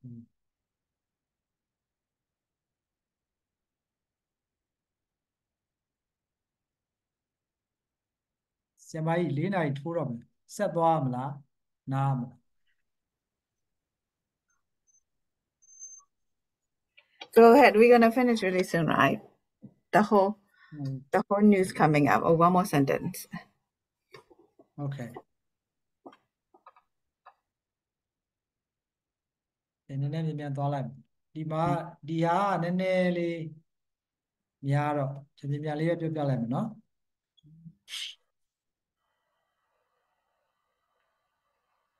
ဒီကတတွဲလုံးပါဒီကတတွဲပေါ့ဒီလိုမှတ်တာမယ်နော်ဒီကောင်က object ဒီကုလုံးမှာ subject verb object ပဲနော် Germany Chancellor ကပြောတယ်ဘာပြောရလဲဒါကိုပြောတယ်အဲ့တော့ subject verb object เนาะအဲ့ဒီမှာလဲအသုံးအနှုန်းလေးတွေသိဖို့လိုတယ် in light of ဆိုတဲ့အသုံးအနှုန်းလေးတွေသိတဲ့လူတွေသိမှထင်တယ်ဒီက in light of အသုံးအနှုန်းကိုသိလားဗျမသိဘူးထင်လို့မေးတာမဟုတ်ဘူးเนาะကျွန်တော်ဘာသာပြန်ရင်အဲ့ဒီအသုံးအနှုန်းတွေကအများကြီးပြဿနာတက်တယ်ခါကြရင်ဘာပြောလို့ပြောမှန်းမသိဘူးကို့မှာအဲ့ဒီဟာလေးတစ်လုံးရဖို့တော်တော်လေးအချိန်ယူကြည့်ရတယ်တစ်လုံးနဲ့เนาะ in light of အသုံးအနှုန်းကရှိတယ်เนาะဒါပြန်ဟုတ်ဘယ်ချိန်လောက်ရောက်မှန်း in the light of something ဆိုတာလေးဖတ်ထားเนาะဒီအသုံးအနှုန်းရှိတယ်အင်္ဂလိပ်စာเนาะဟွာလေဟို46ဟုတ်ပဲဟွာတာဘာနဲ့အဓိပ္ပာယ်အလားတရတူလဲဆို because of နဲ့တူတူပဲဟုတ်ပြီเนาะ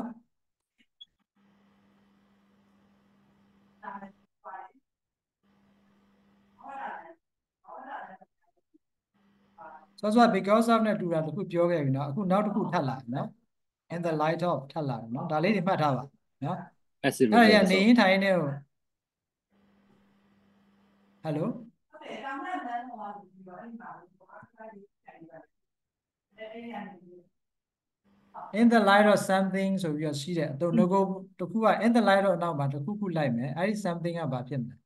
ကြာပြောချင်တာ the most recent developments ဒါကိုပြောချင်တာဟုတ်ပြီနော် in light of the most recent developments နော် development ကိုသိရတယ်ဟုတ်ကဲ့ development ကိုဟိုတာမရဘူးပြီးရင် we are less subject must reassess ဒီကောင်ပါဒါလေးတွေကလေအခုကတော့ပြောပြတော့နောက်ကြရင်တော့သိသွားမှာပါเนาะအရေးကြီးလို့ထုတ်ပြတာเนาะပြီး object လာမယ်เนาะအဓိကဒါပါပဲเนาะအဲ့တော့ reassess ဒီမှာအရေးကြီးတာ reassess ကိုကျွန်တော်တို့အကောင်းဆုံးမြန်မာမှုဘယ်လိုပြုမလဲเนาะ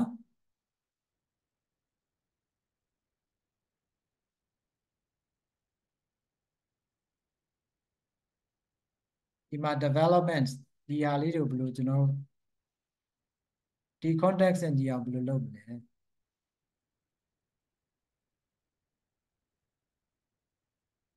ဖတ်ကြည့်ပါ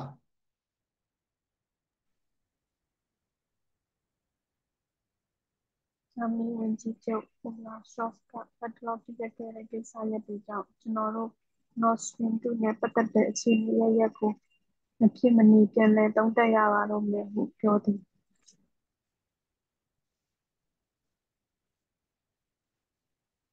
ဒီမှာတခုသတိထားမှာเนาะ recent development ဆိုကျွန်တော်ဘာသာပြန်တာလက်တလောဖြစ်ခဲ့တဲ့ကိစ္စရပ်တွေကြောင့်လို့ပြောဒီမှာတိုးတက်မှုလို့မပြန်ပါနဲ့เนาะဒီမှာတိုးတက်မှုလို့မဆိုလိုဘူးဟုတ်ပြီเนาะအခုဖြစ်နေတာအဓိကဘာဖြစ်နေရုရှားနဲ့ယူကရိန်းပြဿနာဟုတ်တယ်မလားအရှိမလည်းပြောခဲ့ပြီယူကရိန်းနဲ့ပတ်သက်တဲ့ရုရှားရဲ့လုပ်ရကြောင်းအဲ့ဒီဟာကိုပိတ်လိုက်တာဟုတ်ပြီเนาะဒါကြောင့်မလို့ဒီအကြောင်းအရာဒီစောစောပေါ်အရှိမပြောခဲ့တဲ့အကြောင်းအရာနဲ့ပြန်ပြီးဆက်ဆက်နေဒါကိုမမေ့နဲ့အဲ့ဒါ recent develop အဲ့ဒါကိုပြန်မချိတ်ဘဲနဲ့ recent development ဆိုတော့เนาะလက်တလောเนาะတိုးတက်ပြောင်းလဲလာမှုများကြောင်းဆိုရင်တော့သွားပြီအတိတ်ပဲเนาะအတိတ်ပဲတော်တော်လေးကိုအစင်မပြေဖြစ်သွားပြီဆိုလိုရင်းနဲ့တော်တော်လွဲပြီเนาะလက်တလောတိုးတက်ပြောင်းလဲမှုတွေကြောင့်ဒါကိုပြန်ပြီးလုပ်ရမယ်ဆိုလို့ရှိရင်ဘာဆိုလိုချင်မှန်းမသိတော့ဖြစ်သွားဟုတ်ပြီเนาะဒီ development ဆိုတာနောက်တစ်ခုကဒီအတန်အတွက်လေးနည်းနည်းမှတ်ထားပါ development မဟုတ်ဘူးเนาะ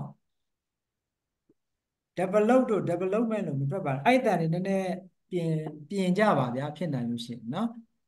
development เนาะ devel မှာ stress လုပ်မယ် development ဟုတ်ပြီเนาะ development ကိုယ့်အကိုပြန်ကြည့်ကြည့်ပါเนาะအဲ့အတန်အတွက်လေးတွေเนาะ development လို့ဆိုရတာသိအစိမပြေဘူးเนาะ okay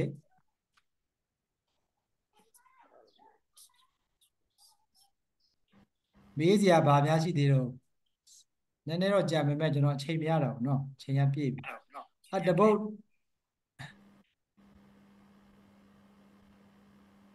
တပုတ်လုံးပြန်တာကိုကြည့်ကြည့်ပါ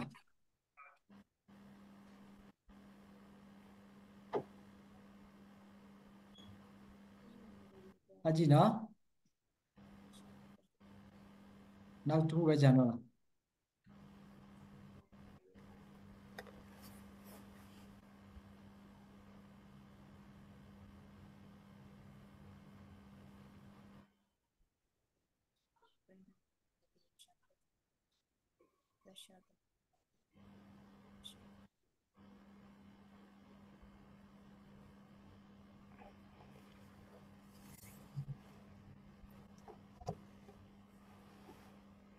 နောက်ဆုံးစာကြောင်းတော့အချိန်မရတော့ဘူးเนาะဒီတိုင်းပဲကြည့်လိုက်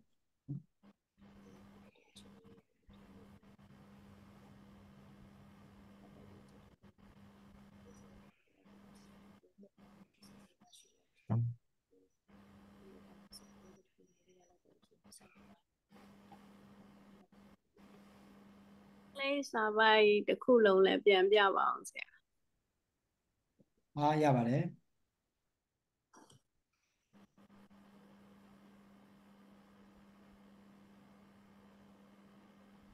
နော် sorry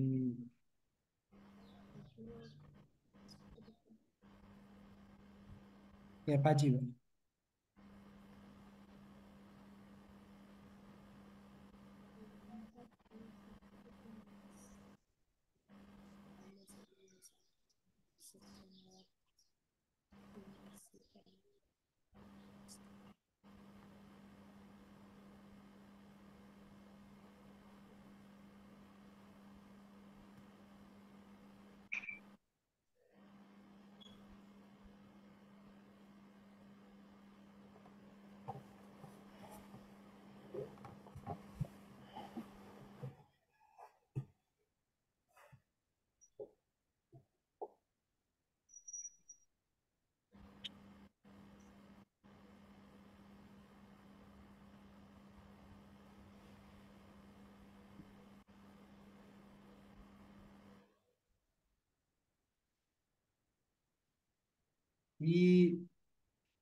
ဒီနေ့ကအချိန်ရတဲ့တနာရီရွေးရဆိုတော့တနာရီကအင်မတန်နည်းပါလေတကယ်ပြောလို့ရှိရင်ဟောရသလောက်လေးအမြီးလောက်ပါပဲเนาะပြောချင်တာတော့အများကြီးပါကျွန်တော်တို့ကပြောတာတော့ပြောနိုင်တယ်နားထောင်တဲ့လူကနားထောင်နိုင်ပါမလားတော့မသိဘူးအဲ့ဒါတော့ရှိတယ်ရပါတယ်ဆရာနောက်နိုင်ပါတယ်ဆရာ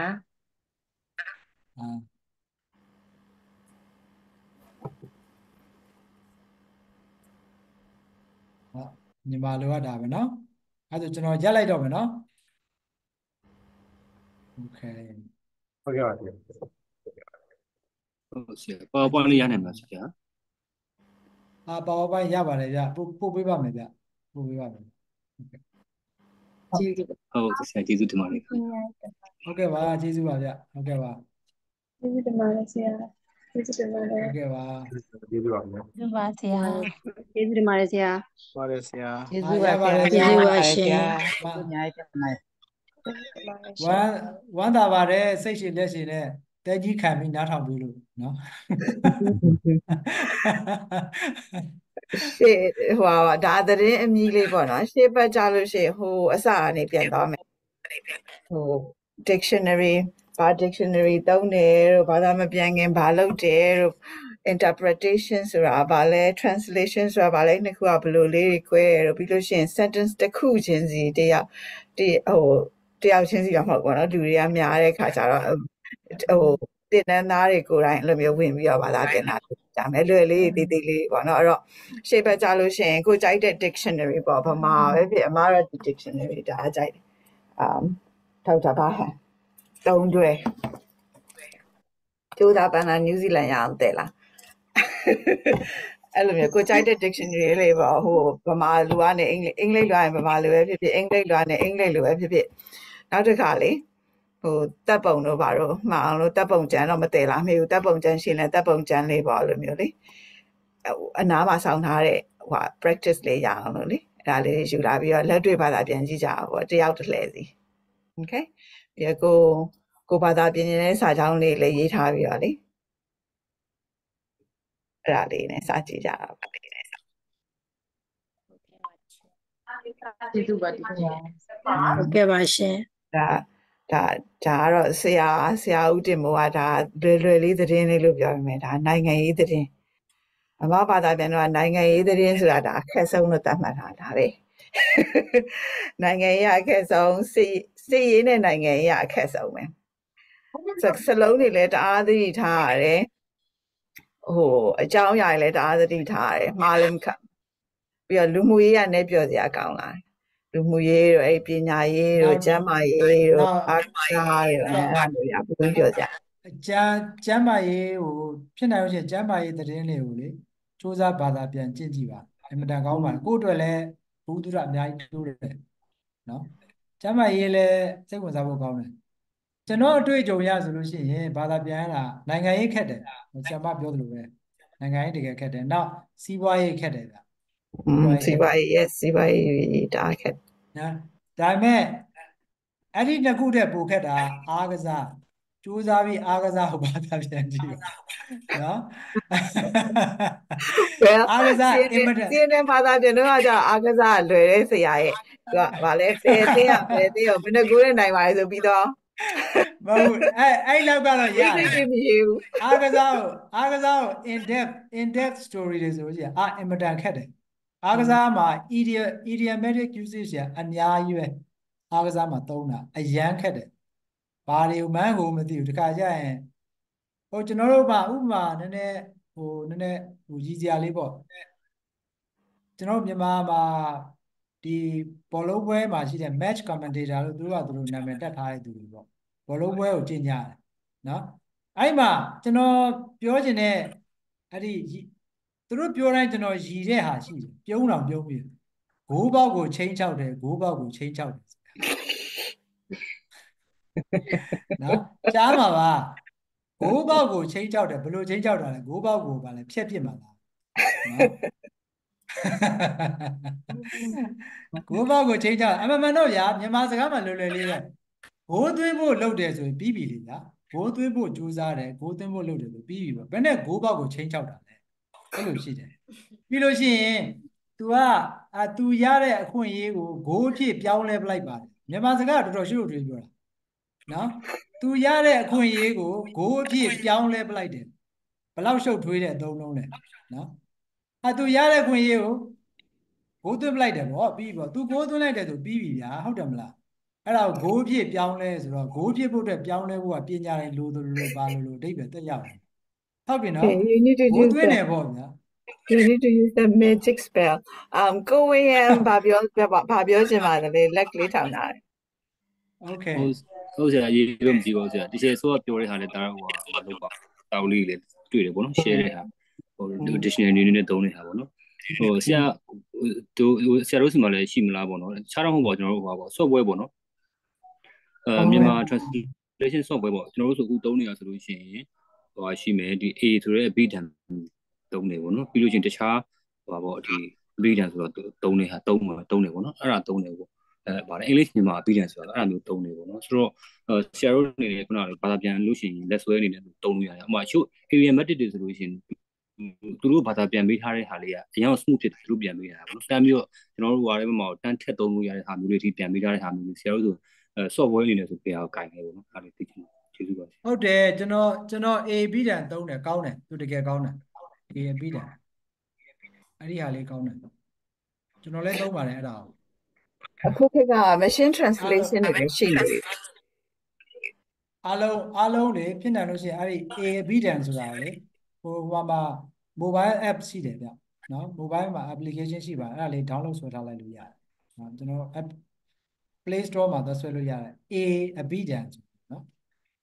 A B တန်ရှေ့ဘက်ကြအဲ့ဒါလေးသေးစိတ်ပြောကြတာပေါ့ဟိုကိုဘာသုံးဝင်နေဘာအသုံးကြတယ်ကိုသုံးတဲ့ဟာ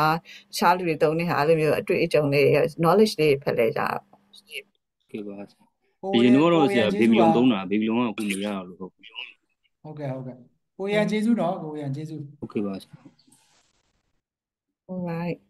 thank you everyone 15မိနစ်ကျော်နေစိတ်ရှိလက်ရှိနားထောင်ကြပါမှသွားမယ် see you next week အမ်ပွေလေးတတကရုံးလေးနဲ့ပဲလားကွာဘယ်မပေါက်ပါဘူးဆရာမကြီး သမင်ပေါက်စေးလေး အမွေ ရှော့ အမွေတစ်ဖက်နဲ့ အဲ အမွေတစ်ဖက်နဲ့တင်ရတာမလွယ်ပါဘူးဆရာမကြီးမှာဟိုစာ toilet သွားလိုက်စားလိုက်နဲ့ဆရာမသိတယ်ဆရာမခေါ်လိုက်ပါ အဲ့လိုသမီးတသားလေးအဲ့ဒါနေကောင်းတာဒါပုံနေအများကြီးဆွဲနေပြီလားဆရာမကြီးလို့ခေါ်လိုက်အောင်ခေါ်လေမခေါ်တော့ဘူး လိပ်စာရွက်တွေနဲ့ပုံဆွဲနေတော့ပဲကောင်းနေ ကြောက်ဖြစ်နေပြီရောင်စုံနေနဲ့အရန်ကောင်းနေတူတက်တာပြလိုက်ဆရာမကြီးတက်တာပြလေ Bye bye. See you next week. မပြဘူးမပြဘူး ပြီးသွားပြီ Bye bye. ကောင်းရှိတယ် အားလုံးကျေးဇူးပါ Thank you. See you next week. Thank you Bye. Thank you